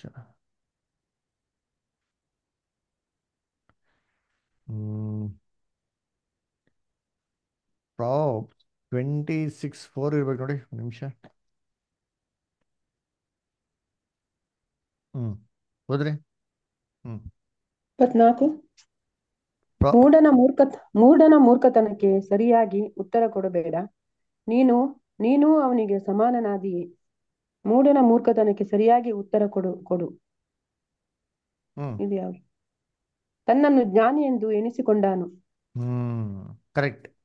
ನೋಡಿ ಏನ್ ಹೇಳ್ತಾರೆ, ಮೂಡನ್ಗೆ ಏನ್ ಮಾಡೋ ನೀನು ಸರಿಯಾಗಿ ಉತ್ತರ ಕೊಡ್ಬೇಡ, ಕೊಟ್ಕಿಟ್ಬಿಟ್ರೆ ನೀನು ಒಂಥರ ಏನಾಗ್ಬಿಡ್ತೀಯಾ, ಅದೇ ತರ ಆಗ್ಬಿಡ್ತೀಯಾ ಅಂತ ಹೇಳ್ತಾರೆ. ಆದ್ರೆ ಮೂಡನ್ಗೆ ಉತ್ತರ ಕೊಡಿದ್ರೆ ಕೂಡ ಬಿಡ್ಬೇಡ. ನೀನು ಉತ್ತರ ಕೊಡದೆ ಬಿಟ್ಬಿಟ್ರೆ ಅವನೇನ್ ಮಾಡ್ಬಿಡ್ತಾನೆ, ಓ ನಾನೇ ಗ್ರೇಟ್ ಅಪ್ಪ, ನನ್ಗೆಲ್ಲ ಗೊತ್ತು, ನಾನು ಮಾಡಿದ್ದೆ ಕರೆಕ್ಟ್ ಅಂತ ತಿಳ್ಕೊಂಡ್ಬಿಡ್ತಾನೆ ಅಂತ ಹೇಳ್ತಾನೆ. ಅದಕ್ಕೆ ಮಾಡಬೇಕು, ಅಂದ್ರೆ ಉತ್ತರ ಕೊಡ್ಬೇಕೋ ಕೊಡ್ಬಾರ್ದಾ ಇದರಲ್ಲಿ? ಕೊಡ್ಬೇಕು. ಒಂದು ಮೊದಲನೇ ಭಾಗದಲ್ಲಿ ಕೊಡ್ಬೇಡ ಅಂತ ಹೇಳ್ತಾರಲ್ಲ. ಸಂದರ್ಭ ನೋಡಿ ಆ ಆ ಸನ್ನಿವೇಶಕ್ಕೆ ತಕ್ಕಂಗೆ ಉತ್ತರ ಕೊಡ್ಬೇಕು. ಆ ಸನ್ನಿವೇಶಕ್ಕೆ ತಕ್ಕಂತೆ ವಾದ ಅವನ ಮಾಡೋರ ಹತ್ರ ಹಾ ಹಾ ವಾದ ಮಾಡೋರ ಹತ್ರ ಮಾತಾಡ್ಬಾರ್ದು. ಹಾ ವಾದ ಮಾಡೋರ ಹತ್ರ ವಾದ ಮಾಡೋ ಥರನೇ ಮಾತಾಡ್ಬಾರ್ದು. ಅವ್ರು ಮಾತಾಡ್ತಾರಲ್ಲ ಆ ಥರ ನಾವೇನು ಮಾಡ್ಕೋಬಿಡ್ದು, ಮಾತಾಡ್ಕೋಗ್ಬಿಡ್ದು. ಸೊ ಉತ್ತರ ಕೊಡಬೇಕು, ಆದರೆ ಜ್ಞಾನವಾಗೆ ಏನ್ರಿ, ಅವರು ತಿರ್ಗಾ ಇನ್ನೊಂದ್ಸತಿ ಮಾತಾಡಿದ ರೀತಿಯಲ್ಲಿ ಕರೆಕ್ಟಾಗಿ ಮಾಡಕ್ಕೆ ಉತ್ತರ ನಾವು ಕೊಡಬೇಕು ಅಂತ ಹೇಳ್ತಾರೆ. ಹಾಗಾಗಿ ಮೂಡೋರು ಅಂತಂದ್ರೆ ದೇವ್ರು ನಮ್ಮ ದೇವ್ರವ್ರು. ಲೋಕ ಎಲ್ಲ ಏನು ಮಾಡಿದೆ, ದೇವ್ರನ್ನ ನಂಬಿಲ್ಲ. ದೇವ್ರವ್ರಿಗೆ ಉತ್ತರ ಕೊಡ್ತಾವ್ರ, ಅವ್ರು ಎಷ್ಟೋ ಪ್ರಶ್ನೆಗಳು ಕೇಳ್ತಾ ದೇವ್ರಿಗೆ, ದೇವ್ರು ಟೆನ್ಷನ್ ಆಗ್ಬಿಟ್ಟು ಇಮಿಡಿಯೇಟ್ ಆಗಿ ಬಾ ನಂಗೆ ಪ್ರಶ್ನೆ ಕೇಳಿದ್ರೆ ಇಮಿಡಿಯೇಟ್ ಸ್ಪಾಟಲ್ಲಿ ರೀಸನ್ ಕೊಡ್ತಾರಾ, ಉತ್ತರ ಕೊಡ್ತಾರ ಅಂದ್ರೆ ಇಲ್ಲ ರೀ. ದೇವರು ಟೈಮ್ ನೋಡಿ ಏನು ಮಾಡ್ತಾರೆ, ಉತ್ತರನ ಕೊಡ್ತಾರೆ. ಆ ಟೈಮ್ಗೆ ಕರೆಕ್ಟಾಗಿ ಉತ್ತರ ಕೊಟ್ಟರೆ ಹೆಂಗಪ್ಪ ಇರಬೇಕು ಅಂತಂದರೆ, ಇನ್ನೊಂದ್ಸತಿ ಏನು ಮಾಡ್ಬಾರ್ದು, ಏನೋ ಮಾತಾಡಬಾರ್ದು, ಆ ರೀತಿ ರೆಸ್ಪಾನ್ಸ್ ಏನ್ರಿ ದೇವ್ರು ಕೊಡ್ತಾರೆ. ಅದಕ್ಕೆ ನೋಡ್ರಿ, ಇವಾಗ ನಮಗೆ ಬೈಬಲ್ ಬೇಜಾನ್ ಇನ್ಸಿಡೆಂಟ್ಸ್ ಇದೆ ಅದರ. ನೋಡ್ರಿ, ಆದಾಮು ಏನು ಮಾಡ್ತಾನೆ, ಪಾಪ ಮಾಡ್ತಾನೆ, ದೇವ್ರಿಗೆ ಗೊತ್ತಿರಲಿಲ್ವಾ? ದೇವ್ರು ಚೆನ್ನಾಗಿ ಗೊತ್ತಿತ್ತು. ಅಲ್ವರ, ಆದಾಮು ಆದಾಮು ಅಂತ ಕೇಳ್ತಾರೆ, ನೀವು ಪದವೆಲ್ಲ ಬಚ್ಕೊಂಡಿರ್ತಾರೆ, ದೇವ್ರಿಗೆ ಗೊತ್ತಿರಲ್ವಾ? ಎಲ್ಲ ಗೊತ್ತಿತ್ತು ಅಲ್ವರ. ದೇವ್ರು ಏನು ಮಾಡ್ತಾರೆ, ಅದನ್ನ ಸುಮ್ಮನೆ ಪ್ರಶ್ನೆ ಕೇಳ್ತಾರೆ, ನೋಡೋಣ ನೀವೇನು ಉತ್ತರ ಕೊಡ್ತಾನೆ ಅಂತ, ಅಲ್ವರ. ಸೊ ದೇವರು ಅವನು ಎತ್ತಿದ ತಕ್ಷಣ ಏನು ಮಾಡಕ್ ಹೋಗಿಲ್ಲ, ನೀನು ಹಣ್ಣು ತಿನ್ಬಿಟ್ಯಾ, ನೀನು ಹಂಗೆ ಮಾಡ್ಬಿಟ್ಟೆ ಹಿಂಗೆ ಮಾಡ್ಬಿಟ್ಟೆ ಅಂತ ಏನು ಮಾಡಕ್ ಹೋಗಿಲ್ಲ, ಅವ್ನಿಗೆ ಕಂಡು ಮಾಡಕ್ ಹೋಗಿಲ್ಲ ರೀ. ಫಸ್ಟ್ ಮತ್ತೆ ಏನು ಮಾಡ್ತಾರೆ, ಏನೊಂದು ರಿಯಾಕ್ಷನ್ ಏನಿದೆ ಅಲ್ವರ, ಎಲ್ಲ ಈಸ್ಕೊಂಡ್ಮೇಲೆ ಏನು ಮಾಡ್ತಾರೆ ದೇವರು, ಅವ್ನಿಗೆ ಶಾಪ ಕೂಡ ಕೊಡ್ಬೇಕಾದ್ರೆ ಏನು ಮಾಡ್ತಾರೆ, ತುಂಬ ನಮ್ರತೆಯಿಂದ, ನೀನು ಸತ್ತೋಗ್ಬಿಡ್ತೀಯಾ ಇವತ್ತೇ, ಅಷ್ಟೇ ನಿನ್ನ ಜೀವನ ಹಾಳಾಗೋಗ್ಬಿಟ್ಟೆ, ನೀನು ಮುಗಿದೋಯ್ತು, ನಾಶ ಆಗ್ಬಿಟ್ಟೆ ಅಂತ ಹೇಳಕ್ ಹೋಗಿಲ್ಲ ರೀ. ಸ್ವೀಟಾಗಿ ಹೇಳ್ತಾರೆ ರೀ. ಏನಂತ ಹೇಳ್ತಾರೆ, ನಿನ್ನಿಂದ ಭೂಮಿ ಶಪಿಸಲ್ಪಟ್ಟಿದೆ, ನೀನು ಹೊರಗಡೆ ಹೋಗ್ಬಿಟ್ಟು ಏನು ಮಾಡ್ಬೇಕು, ಇದ್ಮೆಯಿಂದ ಕಷ್ಟಪಟ್ಟು ನೀನು ದುಡಿಬೇಕು. ಎಲ್ಲಿವರೆಗೂ ದುಡಿಬೇಕು ಅಂದರೆ ಸಾಯ ತನಕ ದುಡಿಬೇಕು. ಅವಾಗ ಹೆಂಗಿದೆ ಇಲ್ಲಿ ಮೈಂಡು, ಸ್ವಲ್ಪ ರಿಲ್ಯಾಕ್ಸ್. ಸತ್ತೋಗ್ಬಿಡ್ತೀಯಾ ಅಂತ ಹೇಳಿದ್ರೆ ಹೆಂಗಿರ್ತದೆ, ಇವತ್ತು ಅಷ್ಟೇ ನೀನು ಸತ್ತೋಗ್ಬಿಡ್ತೀಯ, ನೀನು ಎಷ್ಟು ಗತಿ ಅಂತ ಹೆಂಗಿರ್ತದೆ, ನೀನು ಸಾಯ್ತೀಯಾ ಅಂತ ಹೇಳಲಿಲ್ಲ ದೇವರು. ಅದನ್ನೇ ಪಾಸಿಟಿವ್ ಆಗಿ ಏನು ಮಾಡ್ತಾರೆ ಅವ್ರನ್ನ ಅಲ್ಲಿ ಹೇಳ್ತಾರೆ ಅಲ್ವರ. ಅದನ್ನ ಕರ್ತನಲ್ಲಿ ಪ್ರೀತಿ ಅನ್ಸ್ಕೊಳ್ಳೆ ದೇವರು ಟೈಮ್ ನೋಡ್ಕೊಂಡು ಏನು ಮಾಡ್ತಾರೆ, ಅದಕ್ಕೆ ರೆಸ್ಪಾನ್ಸ್ ಕೊಡ್ತಾರೆ ಅಲ್ವರ. ಆಮೇಲೆ ನೋಡ್ರಿ ಅಂತೀನಿ, ಯೋಸೆಫ್ಗೆ ಸೋದರೆಲ್ಲ ಏನು ಮಾಡ್ತಾರೆ, ಮೋಸ ಮಾಡ್ತಾರೆ. ದೇವ್ರು ಎಷ್ಟೊತ್ತು ಉತ್ತರ ಕೊಡ್ಬೋದಾಗಿತ್ತಲ್ವ ಅದರ. ನೋಡಿ, ಒಬ್ಬ ಏಂಜಲ್ ಬಂದ್ಬಿಟ್ಟು ಏನು ಮಾಡ್ತಾರೆ ಅಲ್ಲಿ, ಏನ್ರಿ, ಯೋಸೆಫ್ನಿಗೆ ಗೈಡ್ ಮಾಡ್ತಾರೆ. ಯೋಸೆಫ್ ಏನು ಮಾಡ್ತಾರೆ, ಅಣ್ಣಂದನ್ನು ಹುಡುಕ್ತಾ ಇರ್ತಾರೆ. ಅವಾಗ ಯಾರೋ ಒಬ್ರು ಕಾಣಿಸ್ಕೊತಾರೆ, ಆ್ಯಕ್ಚುಲಿ ಒಬ್ರು ಏಂಜಲ್ ಕಾಣಿಸ್ಕೊಳೋದಲ್ಲಿ. ನಮ್ಮ ಅಣ್ಣಂದ್ರು ನೋಡಿದ್ದೀರಾ ಅಂತ ಹೇಳ್ಬೇಕ್ರೆ, ಅವ್ರು ಈ ಕಡೆ ನೋಡಿದ್ರು, ಈ ಕಡೆ ಮೇಯ್ತಾ ಇದ್ರು, ಹೋಗು ಅಂತ ಹೇಳ್ತಾರೆ. ಆ್ಯಕ್ಚುಲಿ ಗೈಡ್ ಮಾಡಿದ್ದು ಯಾರಲ್ಲಿ, ದೇವದೂತ ಅಲ್ವರ. ಬೈಬಲ್ ಐತೆ. ಇವಾಗ ದೇವದೂತ ಯಾಕೆ ಅಲ್ಲಿ ಗೈಡ್ ಮಾಡ್ಬೇಕಿತ್ತು, ಹೋದ್ರೆ ಯೋಸೆಫನ್ ಸಾಯಿಸ್ತಾ ಅಂತ ಗೊತ್ತಲ್ಲ, ಹಿಂಗೆ ಹೋಗ್ಬೇಡ, ನೀನು ಸಾಯಿಸಾಕ್ಬಿಡ್ತಾರೆ ಹೋಗು ಅಂತ ಹೇಳ್ಬೋದಿತ್ತಲ್ಲ. ಆದರೆ ಗಾಡ್ಸ್ ಪ್ಲ್ಯಾನ್ ಇತ್ತು ಅಲ್ವರ. ಸೊ ದೇವ್ರು ಇಮ್ಮಿಡಿಯೇಟ್ ರೆಸ್ಪಾನ್ಸ್ ಕೊಟ್ಬಿಟ್ರೆ, ಇವ್ರ ಅಪ್ಪನ ಹತ್ರ ಸುಳ್ಳು ಹೇಳ್ತಾರೆ. ಅವರಪ್ಪ ಹತ್ರ ಸುಳ್ಳು ಹೇಳಿದ ತಕ್ಷಣ ದೇವ್ರವ್ರಿಗೆ ಇಮ್ಮಿಡಿಯೇಟ್ ರೆಸ್ಪಾನ್ಸ್ ಕೊಟ್ಬಿಟ್ರೆ ಇಲ್ಲ ರೀ. ಎಷ್ಟೋ ವರ್ಷಗಳಾಗಿದ್ಮೇಲೆ ಏನ್ರಿ, ಯೋಸೆಫು ರಾಜನ ಒಂದು ಪೊಸಿಷನ್ ಬಂದಿದ್ಮೇಲೆ ಆವಾಗ ಈ ಪ್ರಶ್ನೆಗೆ ಏನು ಮಾಡ್ತಾರೆ, ಕರೆಕ್ಟಾಗಿ ಉತ್ತರ ಕೊಡ್ತಾ ಉಂಟು. ಅವಾಗ ಹೆಂಗಿತ್ತು ಆ ಕೊಟ್ಟಂಥ ಉತ್ತರ, ಇಟ್ ವಾಸ್ ವೆರಿ ವ್ಯಾಲ್ಯೂಬಲ್. ಆ ಉತ್ತರಕ್ಕೆ ಒಂದು ತೂಕ ಇತ್ತು ಅಲ್ವರ. ಸೊ ಆ ರೀತಿ ದೇವ್ರು ಏನು ಮಾಡ್ತಾರೆ, ಪ್ರಶ್ನೆಗಳಿಗೆ ಉತ್ತರ ಸರಿಯಾಗಿ ಏನು ಮಾಡ್ತಾರೆ, ಟೈಮಲ್ಲಿ ಕೊಡ್ತಾರೆ. ಅದೇ ಥರ ಏನ್ರಿ, ಯೇಸು ಕ್ರಿಸ್ತು ಅಬ್ರಾಮ್ಕಿಂತ ಮುಂಚೆನೇ ಇದ್ರು ಅಂತ ಒಂದು ಮಾತಿಗೆ ದೇವರು ಜಗತ್ತಿಗೆಲ್ಲ ಇವತ್ತೇ ಪ್ರೂವ್ ಮಾಡಿಬಿಟ್ಟು, ನಮ್ಮ ಟ್ರಿನಿಟಿ ಇಲ್ಲ, ಯೇಸು ಕ್ರಿಸ್ತು ಮುಂಚೆನೇ ಇದ್ರು, ಅವ್ರು ನನ್ನ ಏಕೈಕ ಕುಮಾರ ಅಂತ ಅಂದ್ಬಿಟ್ಟು ದೇವರು ಟೆನ್ಷನ್ ತಗೊಂಡು ಇವಾಗೇ ಏನು ಮಾಡಕ್ ಹೋಗ್ತಲ್ಲ, ಎಲ್ಲಾರ್ದಿಗೂ ಇವೆಲ್ಲ ಹೇಳ್ಬೇಕು ಅಂತ ಅವಶ್ಯಕತೆ ದೇವ್ರಿಗಿಲ್ಲ ರೀ.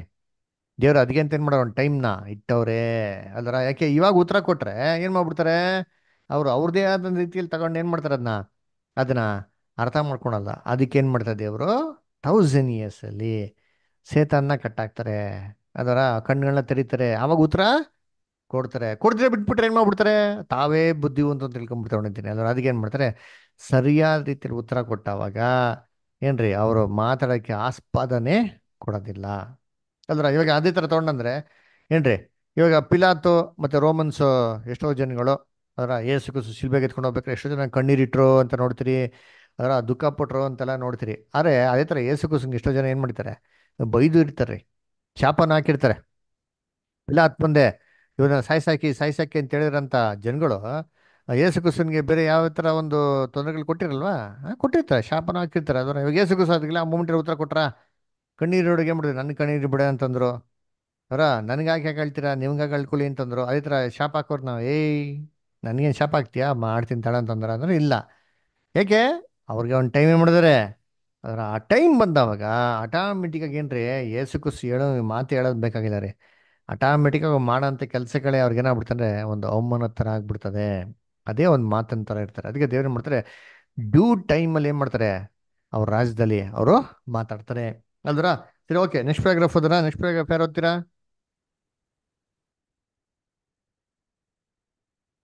ಈ ಪ್ರಕರಣದಲ್ಲಿ ನಮ್ಮ ಈ ಕರ್ತನ ಮಾತುಗಳು ಇನ್ನೂ ಅನ್ವಯವಾಗುತ್ತವೆ. ತಂದೆ ಹೊರತು ಇನ್ಯಾವನು ಮಗನನ್ನು ತಿಳಿದವನಲ್ಲ, ಮಗನೇ ಹೊರತು ಇನ್ಯಾವನು ತಂದೆಯನ್ನು ತಿಳಿದವನಲ್ಲ, ಮತ್ತು ಮಗನು ತಂದೆಯನ್ನು ಯಾರಿಗೆ ಪ್ರಕಟಿಸುವುದಕ್ಕೆ ಮನಸ್ಸುಳ್ಳವನಾಗಿದ್ದಾನೋ ಅವನು ಆತನನ್ನು ತಿಳಿದವನಾಗಿದ್ದಾನೆ. ಮತ್ತಾಯ 11:27 ಲೋಕವು ಆತನನ್ನು ತಿಳಿದಿರುವುದಿಲ್ಲ, ಆತನ ಶ್ರೇಷ್ಠವಾದ ಮೂಲವನ್ನು ಮತ್ತು ಅದರ ಸಲುವಾಗಿ ಆತನು ಅನುಭವಿಸಿದ ಬಾಧೆಯನ್ನು ಅರಿತಿರುವುದಿಲ್ಲ. ನಮ್ಮ ಕರ್ತನ ವ್ಯಕ್ತಿಯಲ್ಲಿ ನಡೆದ ಸೃಷ್ಟಿ ಕಾರ್ಯಕ್ಕೂ ಮತ್ತು ಆತನು ಶರೀರಧಾರಿಯಾಗಿ ಬರುವ ಮಧ್ಯಂತರದ ಅವಧಿಗೂ ಬಹುಶಃ ದೀರ್ಘಕಾಲ ಹಿಡಿಯಿತೆಂಬುದನ್ನು ನಾವು ನೆನಪು ಮಾಡಿಕೊಳ್ಳುವಾಗ ಮತ್ತು ನಾವು ಇನ್ನೂ ಆಲೋಚಿಸಿ ಆ ಅವಧಿಯಲ್ಲಿ ಆತನು ತಂದೆಯ ಬಳಿಯಲ್ಲಿದ್ದನು ಎಂದು ನೆನಪು ಮಾಡಿಕೊಳ್ಳುವಾಗ ಪ್ರತಿನಿತ್ಯವೂ ಆತನು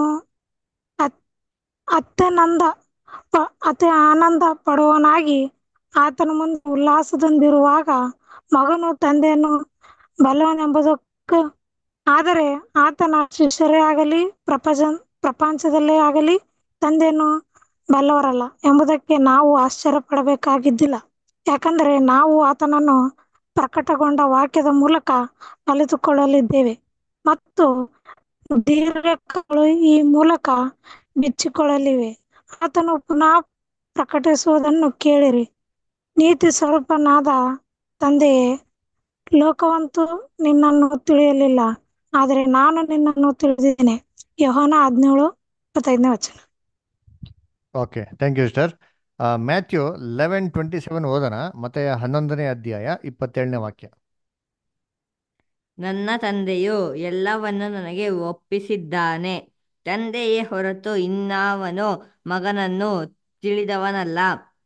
ನೋಡ್ರ, ತಂದೆಯೇ ಹೊರತು ಮಗನನ್ನು ಇನ್ಯಾರೋ ತಿಳಿದವನಲ್ಲ. ಆಮೇಲೆ ಮಗನೇ ಹೊರತು ಇನ್ಯಾವನು ತಂದೆಯನ್ನು ತಿಳಿದವನಲ್ಲ. ಮಗನೇ ಹೊರತು ಇನ್ಯಾರು ತಂದೆನೇ ಮಾಡಿಲ್ಲ, ತಿಳಿದಿಲ್ಲ ಅಂತ ಹೇಳ್ತಾರೆ.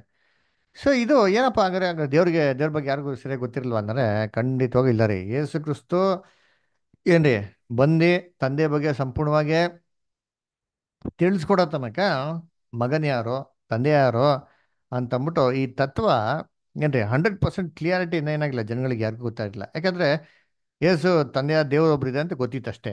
ಅದೇ ತಂದೆಯ ದೇವ್ರಿಗೆ ಒಬ್ರು ಕುಮಾರ ಇದ್ದಾರೆ. ಆ ಕುಮಾರ ಅಂದ್ಬಿಟ್ಟು ಅವರ ಪ್ರಥಮ ಸೃಷ್ಟಿ, ಅವರು ಏಕೈಕ ಕುಮಾರ, ದೇವರು ಡೈರೆಕ್ಟ್ ಕ್ರಿಯೇಷನ್, ಇವ್ರು ಒಬ್ಬರೇಪ ಅಂತ ಅಂದ್ಬಿಟ್ಟು ಎಷ್ಟು ಜನಕ್ಕೆ ಗೊತ್ತಿತ್ತು? ದೇವದೂತರು ಗೊತ್ತಿತ್ತು. ಭೂಲೋಕದಲ್ಲಿ ಯಾರಿಗಾರ ಗೊತ್ತಿತ್ತಾ ಅಂದರೆ ಬೇರೆ ಯಾರಿಗೇನಾಗಿಲ್ಲ, ಗೊತ್ತಿರಲಿಲ್ಲ.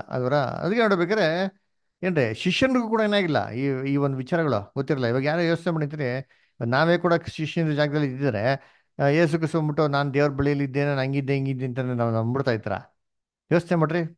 ಒಬ್ಬ ವ್ಯಕ್ತಿ ಇವೆಲ್ಲ ಹೇಳ್ತಾರೆ ಅಂತಂದ್ರೆ ಅಷ್ಟು ಈಸಿಯಾಗಿ ಏನು ಮಾಡೋಕ್ಕಲ್ಲ, ನಂಬೋದಕ್ಕೆ ಸಾಧ್ಯ ಇಲ್ಲ ಅಲ್ವರ. ಇದೇ ಥರ ಒಂದು ಸಿಚುವೇಶನ್ ಯಾರಿಗಪ್ಪ ಇತ್ತು ಅಂತಂದ್ರೆ ಶಿಷ್ಯರುಗಳಿಗೆಲ್ಲ ಇತ್ತು ಅಂತ ಹೇಳ್ತಾರೆ ಅದರ. ಸೊ ಆದರೆ ಇದ್ರ ಬಗ್ಗೆ ಕ್ರಿಸ್ತನಿಗೆ ಮಾತ್ರ ಯಾವುದೇ ರೀತಿ ಸಂದೇಹ ಇರಲಿಲ್ಲ. ಹಂಗಾರೆ ಕ್ರಿಸ್ತನಿಗೆ ಇವೆಲ್ಲ ನೆನಪೇನಾಗಿತ್ತು, ದೇವರು ಕೊಟ್ಟಿದ್ರು. ಹಂಗಾರೆ ಅವ್ರ ಲೈಫು ಏನ್ರಿ ಪರಲೋಕದಿಂದ ಬಿಟ್ಟು ಭೂಲೋಕಕ್ಕೆ ಬರ್ಬೇಕಾದ್ರೆ ಮರಣ ಹಾಗೇನಾಗಿಲ್ಲ, ಅಲ್ಲಿ ಬರಲ್ಲ. ಅಂದರೆ ಈ did not C any death, ಮರಣ ಅಂತ ಏನು ಮಾಡಲಿಲ್ಲ, ಅವರು ನೋಡಲಿಲ್ಲ ರೀ ಅದರ. ಸೊ ಜೀವಾಂಶನೇ ಮಾಡಿದಾರೆ ಅಂತಂದ್ರೆ ಅಲ್ಲಿ ತೆಗೆದು ಏನು ಮಾಡಿದಾರೆ ಅಂತ ಅಲ್ಲಿ ಪರಲೋಕದಿಂದ ಜೀವಾಂಶನ ತೆಗೆದು ಒಂದು ಮರಿಯದಲ್ಲಿ ಮರಿಯಲ್ಲ ಗರ್ಭದಲ್ಲಿ ಮಾಡಿದ್ರೆ ಇಟ್ಟಿರೋದ ಅಂತ ನೋಡ್ತೀರಿ ಅಲ್ವರ. ಸೊ ಅದಕ್ಕೆ ಯೇಸು ಕ್ರಿಸ್ತ ಹೇಳಿದ್ದು ಅಲ್ವರ ಏನ್ರಿ ಅಬ್ರಾಹ್ಮನ ದಿನದಿಂದ ನನಗಿದ್ದೀನಿ ಇದೀನಿ ಅಂತಂದ್ಬಿಟ್ಟು ಅಲ್ವರ. ಆಮೇಲೆ ಯೇಸು ಕ್ರಿಸ್ತ ಕೂಡ ಒಂದು ಮಾತು ಹೇಳ್ತಾರೆ ನೋಡಿ, ಓದೋಣ. ಜಾನ್ 17:25 ಓದಿ. ಜಾನ್ 17:25 17. 17:25 17:25. ನೀತಿ ಸ್ವರೂಪನಾದ ತಂದೆಯೇ, ಲೋಕವಂತೂ ನಿನ್ನನ್ನು ತಿಳಿಯಲಿಲ್ಲ, ಆದರೆ ನಾನು ನಿನ್ನನ್ನು ತಿಳಿದಿದ್ದೇನೆ. ನೋಡ್ರಾ, ಲೋಕ ನಿನ್ನನ್ನು ತಿಳಿದಿಲ್ಲ, ನಾನೇನ್ ಮಾಡಿದ್ದೀನಿ ನಿನ್ನ ತಿಳ್ಕೊಂಡಿದ್ದೀನಿ ಅಂತ ಏನ್ ಮಾಡ್ತಾರೆ. ಅದಕ್ಕೆ ಯೇಸು ಕ್ರಿಸ್ತ ಸ್ಪಷ್ಟವಾಗಿ ಹೇಳುತ್ತೆ. ಯಾಕಂದ್ರೆ ಲೋಕದ ಜನಗಳಿಗೆ ಏನಾಗಿಲ್ಲ, ದೇವರ ಬಗ್ಗೆ ಸರಿ ಗೊತ್ತಿರಲಿಲ್ಲ ನಮ್ಗೆ. ಓಕೆ, ನೆಕ್ಸ್ಟ್ ಪ್ಯಾರಾಗ್ರಾಫ್ ಓದೋಣ. ನೆಕ್ಸ್ಟ್ ಪ್ಯಾರಾಗ್ರಾಫ್ ಯಾರು ಓದ್ತೀರಾ? ಯಾರ ಹತ್ರ ವಾಲ್ಯೂಮ್ ಇದೆಯಾ? ಬೇರೆ ಯಾರಾದ್ರೂ ಬ್ರದರ್ಸ್ ಸಿಸ್ಟರ್ಸ್?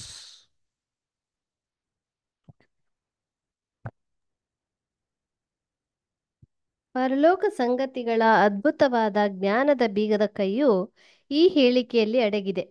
ಮೇಲಿನಿಂದ ಬರುವವನು ಎಲ್ಲರ ಮೇಲೆ ಇದ್ದಾನೆ, ಭೂಲೋಕದಿಂದ ಹುಟ್ಟಿದವನು ಭೂಲೋಕದವನಾಗಿದ್ದು ಭೂಲೋಕದ ಮಾತುಗಳನ್ನು ಆಡುತ್ತಾನೆ.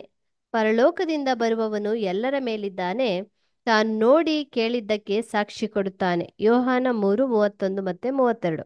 ಹಾಗಾದರೆ ಆತನ ವಿರೋಧಿಗಳು ಇವನಿಗೆ ಈ ಜ್ಞಾನವು ಮಹತ್ಕಾರ್ಯಗಳು ಎಲ್ಲಿಂದ ಬಂದಿದ್ದಾವು ಎಂದು ಕೇಳಿದ್ದಕ್ಕೂ ನಾವು ಆಶ್ಚರ್ಯಪಡುವ ಕಾರಣವಿಲ್ಲ.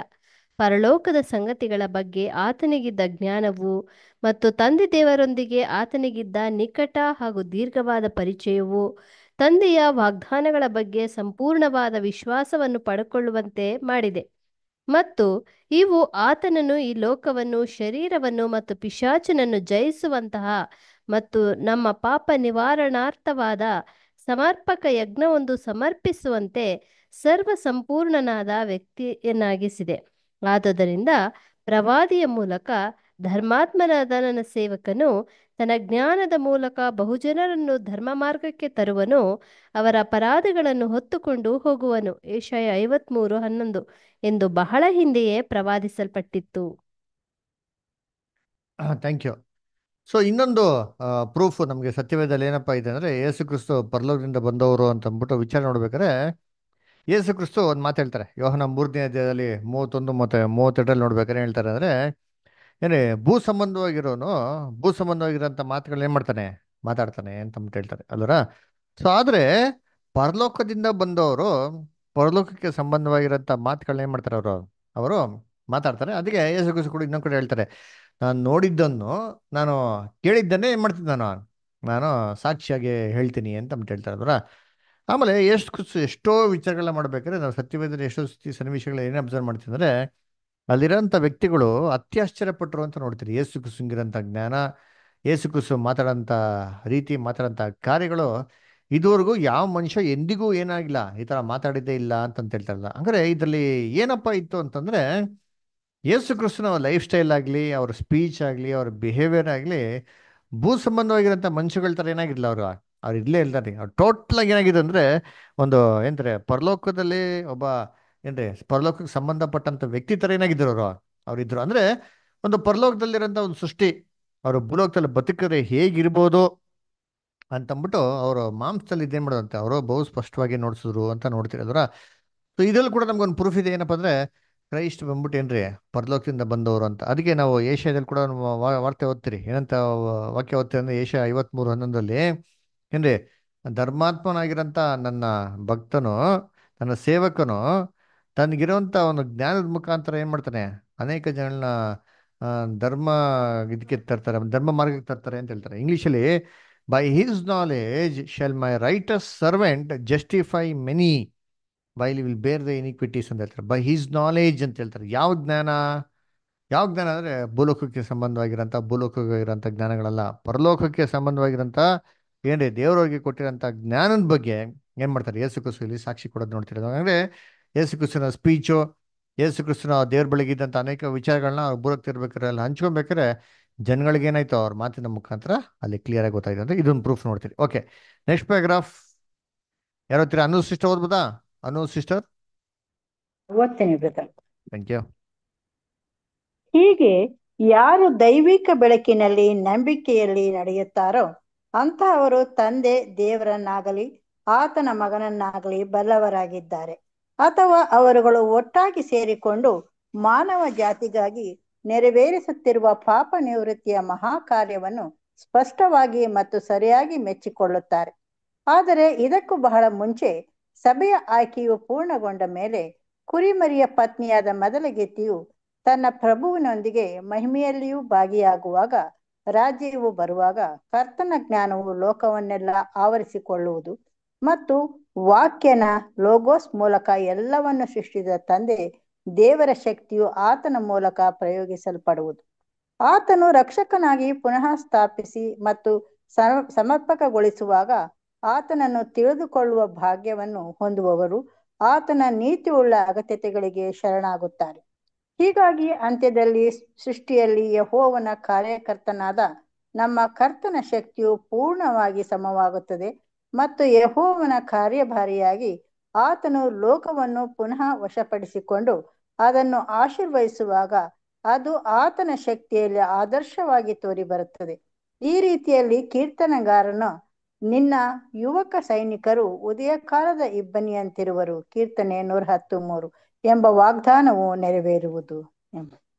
Thank you sister. ಸೊ ಅದಕ್ಕೆ ನೋಡ್ಬೇಕಾದ್ರೆ ಏನ್ರಿ ಇವಾಗ ನಾವು ಇಷ್ಟು ನೋಡಿರೋಂಥ ವಿಚಾರಗಳೆಲ್ಲ ಇದು ಏನ್ರಿ ನಂಬಿಕೆಯಿಂದ ಮಾತ್ರ ಏನ್ರಿ ಸ್ವೀಕಾರ ಮಾಡತಕ್ಕಂಥದ್ದು ಅಲ್ವರಾ. ನಂಬಿಕೆ ಇಲ್ದಿರೋರ್ಗೆ ಏನಾಗಲ್ಲ, ಇದು ಸ್ವೀಕಾರ ಮಾಡಕ್ಕೆ ಏನಾಗ್ತಾರೆ, ತುಂಬಾ ಕಠಿಣವಾಗಿರೋಂಥ ಮಾತು. ಹೆಂಗೆ ಯೇಸು ಕ್ರಿಸ್ತನ ಮೊದಲನೇ ಬರುವಿಕೆಯಲ್ಲಿ ಯೇಸು ಕ್ರಿಸ್ತ ಟೀಚಿಂಗ್ಸ್ಗಳು ಹೆಂಗಿತ್ತಂತೆ, ತುಂಬಾ ತುಂಬಾ ಜೀರ್ಣ ಮಾಡ್ಕೊಳಕ್ಕೆ ಏನಾಗಿತ್ತು, ಟಫ್ ಆಗಿತ್ತು ಅದರ. ಆದ್ರೆ ಏನೋ ತುಂಬಾ ಮನ್ಸಲ್ಲಿ ಗಲಿಬಿಲಿ ಇಲ್ದಿರ ಅದರ ಏನ್ರಿ ನಿಷ್ಕಪಟವಾಗಿ ಯೇಸು ಕ್ರಿಸ್ತ ಹೇಳೋಂಥ ಮಾತನ್ನ ಧಾರಾಳವಾಗಿ ಹಂಗೆ ಸ್ವೀಕಾರ ಮಾಡೋರಾಗಿದ್ರೆ ಏನಾಗುತ್ತೆ, ತುಂಬಾ ತುಂಬಾ ಸುಲಭ ಆಗ್ತಾ ಇತ್ತು. ಅರೆ ಅಲ್ಲಿ ಇಸ್ರೇಲ್ ಜನಗಳಿಗೆ ಅವ್ರದ್ದೇ ಒಂದು ಕಲ್ಪನೆಗಳು, ಅವ್ರದ್ದೇ ಒಂದು ಕಾನ್ಸೆಪ್ಟ್ಗಳು ಏನಾಗುತ್ತೆ ಎಲ್ಲ ಫಿಕ್ಸ್ ಆಗಿರೋದ್ರಿಂದ ಅವ್ರಿಗೇನಾಗ್ತಾ ಇರಲಿಲ್ಲ ಅಂತಂದ್ರೆ ಈ ಯೇಸು ಕ್ರಿಸ್ತನ ಮಾತನ್ನ ಜೀರ್ಣ ಮಾಡ್ಕೊಳಕ್ಕೆ ತುಂಬಾ ತುಂಬಾ ಕಷ್ಟವಾಗ್ತಾ ಇತ್ತು ಅಲ್ವ. ಯಾಕಂದ್ರೆ ಎಷ್ಟೋ ವಿಚಾರಗಳೇನು ಮಾಡಿದಾರೆ ಅಲ್ಲಿ ಅದು ಫಿಕ್ಸ್ ಆಗ್ಬಿಟ್ಟಿದ್ರಿಂದ ಇನ್ನು ಡೈವರ್ಟ್ ಆಗೋದಕ್ಕೆ ಡಿವೈಟ್ ಆಗೋದಕ್ಕೆ ತುಂಬಾ ಏನಾಗೋದು, ಕಷ್ಟ ಆಗೋದು. ಅದೇ ರೀತಿ ಏನ್ರಿ ಏನ್ರಿ ಇವತ್ತು ಕೂಡ ಯೇಸು ಕ್ರಿಸ್ತನ ವಿಚಾರಗಳು ಅಂದ್ರೆ ಟ್ರಿನಿಟಿ ಅಂತ ಹೇಳ್ಬೇಕಾರೆ ಈ ವಿಚಾರ ಎಷ್ಟೋ ಜನಗಳಿಗೆ ಗೊತ್ತಿದ್ರು ಸರಿ ಇದನ್ನ ಚೇಂಜ್ ಮಾಡ್ಕೊಳಕ್ಕೆ ಅಥವಾ ಇದನ್ನ ಅಕ್ಸೆಪ್ಟ್ ಮಾಡೋಕ್ಕೆ ತುಂಬಾ ಕಷ್ಟ ರೀ ಜನಗಳಿಗೆ.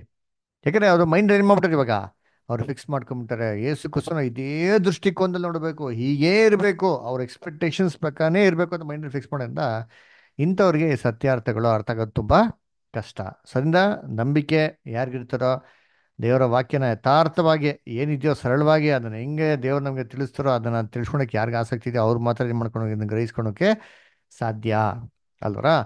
ಸೊ ಮಿಕ್ಕಿ ಜನಗಳಿಗೆಲ್ಲ ಯಾವಾಗ ಕೊಡ್ತಾರೆ ನಮ್ಗೆ ಚೆನ್ನಾಗಿ ಗೊತ್ತು. ಕ್ರಿಸ್ತನ ರಾಜ್ಯದಲ್ಲಿ ಅದರ ಆತನ ಎಲ್ಲಾರ ಕಣ್ಗಳನ್ನ ಏನ್ರಿ ತೆರಿಬೇಕಾರೆ, ಸೇತನ ಕಟ್ಟಾಕ್ಬೇಕಾರೆ, ಅವ್ರ ಕಣ್ಣು ಕಾಣುವಂಥ ರಾಜ್ಯ ಭೂಲೋಕದಲ್ಲಿ ಸ್ಥಾಪನೆ ಆಗಿರ್ಬೇಕಾರೆ ಏನ್ರಿ ಯೆಹೋವನ ಜ್ಞಾನ ಸಮುದ್ರದಲ್ಲಿ ಯಾವ ರೀತಿ ನೀರು ತುಂಬಿದ್ಯೋ ಆ ಥರ ಯೆಹೋವನ ಜ್ಞಾನ ಎಲ್ಲ ಕಡೆ ತುಂಬಿರ್ಬೇಕಾರೆ ಯಾರು ಬಂದ್ಬಿಟ್ಟು ನೆರೆಯವ್ರಿಗೆ ಹೇಳೋಂಥ ಅವಶ್ಯಕತೆ ಇರಲ್ಲ, ನೀವು ದೇವರನ್ನ ತಿಳ್ಕೊಳ್ಳಿ ಅಂದ್ಬಿಟ್ಟು ಚಿಕ್ಕವರಿಂದ ಮೊದಲ್ಕೊಂಡು ದೊಡ್ಡವ್ರವ್ರಿಗೆ ಏನಾಗಿರ್ತಾರೆ ಯೆಹೋವನ ಬಗ್ಗೆ ಬಹು ಸ್ಪಷ್ಟವಾಗಿ ತಿಳ್ಕೊಂಡಿರ್ತಾರೆ ಅಂತ ನಾವೇನು ಮಾಡ್ತಾರೆ ವಾಕ್ಯದ ನೋಡ್ತಾರೆ. ಸೊ ಅವಾಗ ಏನಪ್ಪ ಆಗ್ತಾನೆ, ಕ್ರಿಸ್ತನ ಒಂದು ನೀತಿ ನ್ಯಾಯ ಏನ್ ಮಾಡ್ತಾರೆ ಅವರು ಅರ್ಥ ಮಾಡ್ಕೊತಾರೆ. ಕ್ರಿಸ್ತನ ಒಂದು ಜ್ಞಾನ ಏನ್ ಮಾಡ್ತಾರೆ ಅವರು ಅರ್ಥ ಮಾಡ್ಕೊತಾರೆ. ಕ್ರಿಸ್ತನ ಒಂದು ಸೃಷ್ಟಿ ಹೇಗಿತ್ತು ಅಂತ ಏನ್ ಮಾಡ್ತಾರೆ ಅವರು ಅರ್ಥ ಮಾಡ್ಕೊತಾರೆ. ಅವಾಗ ಖಂಡಿತವಾಗ್ಲೂ ಏನಪ್ಪ ಮಾಡ್ತಾರೆ ಅಂತಂದ್ರೆ ಅವರ ಏಕೈಕ ಕರ್ತನ ಏನ್ ಮಾಡ್ತಾರೆ, ರಾಜಾದಿ ರಾಜ ಅಂತ ಏನ್ ಮಾಡ್ತಾರೆ, ಕರ್ತಾದಿ ಕರ್ತ ಅಂತ ಏನ್ ಮಾಡ್ತಾರೆ, ಅವರೇ ನಮ್ಮ ರಕ್ಷಕ, ಇವ್ರಿಗಾಗಿ ನಾವು ಇಷ್ಟು ದಿನದಿಂದ ಏನ್ ಮಾಡ್ತಾ ಇದ್ರಿ ವೆಯ್ಟ್ ಮಾಡ್ತಾ ಇದ್ರಿ ಅಂತ ಏನ್ ಮಾಡ್ತಾರೆ ಅಕ್ಸೆಪ್ಟ್ ಮಾಡ್ತಾರೆ. ಏಷ್ಯಾ 25ನೇ ಬರ್ತಲ್ಲ ಇವರೇ ನಮ್ಮ ದೇವರು, ಇವ್ರಿಗಾಗಿ ಏನ್ ಮಾಡ್ತಾ ಇದ್ರಿ ನಾವು ಕಾಯ್ತಾ ಇದ್ರಿ ಅಂದ್ರೆ ಅರ್ಥ ಈ ದೇವ್ರಿದ್ರೆ ಈ ತರ ಇರ್ಬೇಕಪ್ಪ. ಈ ತರ ದೇವ್ರನ್ನೇ ಆಕ್ಚುಲಿ ನಾವ್ ಏನ್ ಮಾಡ್ತಾ ಇದ್ವಿ ಇದ್ರ ನೋಡ್ತಾ ಇದ್ದು. ಆದ್ರೆ ನಮ್ಗೆ ಏನಾಗಿಲ್ಲ ಇದ್ರ ಬಗ್ಗೆ ಗೊತ್ತಾಗಿಲ್ಲ. ಅವಾಗ ಏನಾಗಿದೆ ಅಲ್ಲಿ ಗೊತ್ತಾಗ್ತದೆ. ಅದಕ್ಕೆ ಜಗತ್ ಮೇಲೆ ಹಾಕಿರೋಂಥ ಮುಸ್ಕುನ್ ಏನ್ ಮಾಡ್ತಾರೆ ದೇವ್ರು ತೆಗಿತಾರೆ ಅಂತ ಬಿಟ್ಟಲ್ಲ. ಎಲ್ಲಾ ಕಣ್ಗಳ ಮೇಲೆ ಸೇತನ ಮುಸ್ಕು ಹಾಕ್ಬಿಟ್ಟವನೆ. ಆ ಕಣ್ಗಳನ್ನ ತೆರೆದವಾಗ ಎಲ್ಲಾ ಜನ ಏನ್ ಮಾಡ್ತಾರೆ ಸತ್ಯಾರ್ಥಗಳನ್ನ ಅರ್ಥ ಮಾಡ್ಕೊತಾರೆ ಅಲ್ವರ. ಅದಕ್ಕೆ ಕೀರ್ತನೆ 113 ಬರ್ತಾರೆ, ದೋ has the due of the youth ಅಂತ ಹೇಳ್ತಾರೆ. ಅದರ ಫ್ರೆಶ್ನೆಸ್ ಅದರ ಏನ್ರಿ ಅಂದ್ರೆ ಇವೆಲ್ಲವನ್ನು ಏನ್ ಮಾಡ್ತಾರೆ ಜಗತ್ತಿಗೆ ಅವರು ತಿಳಿಸ್ಕೊಡ್ತಾರೆ ಅಂತ. ಓಕೆನಾ, ಸರಿ ನಾವಿಲ್ಲಿ ಸ್ಟಾಪ್ ಮಾಡೋಣ. ನೆಕ್ಸ್ಟ್ ವೀಕಲ್ಲಿ ಏನ್ ಮಾಡೋಣ, ಕಂಟಿನ್ಯೂ ಮಾಡೋಣ. ಯಾರಿಗೇನ ಡೌಟ್ಸ್ ಏನೋ ಪ್ರಶ್ನೆ ಇದೆಯಾ? ಯಾರಿಗೇನ ಕ್ವಶನ್ಸ್ ಇದೆಯಾ? ಸರಿ, ಓಕೆ.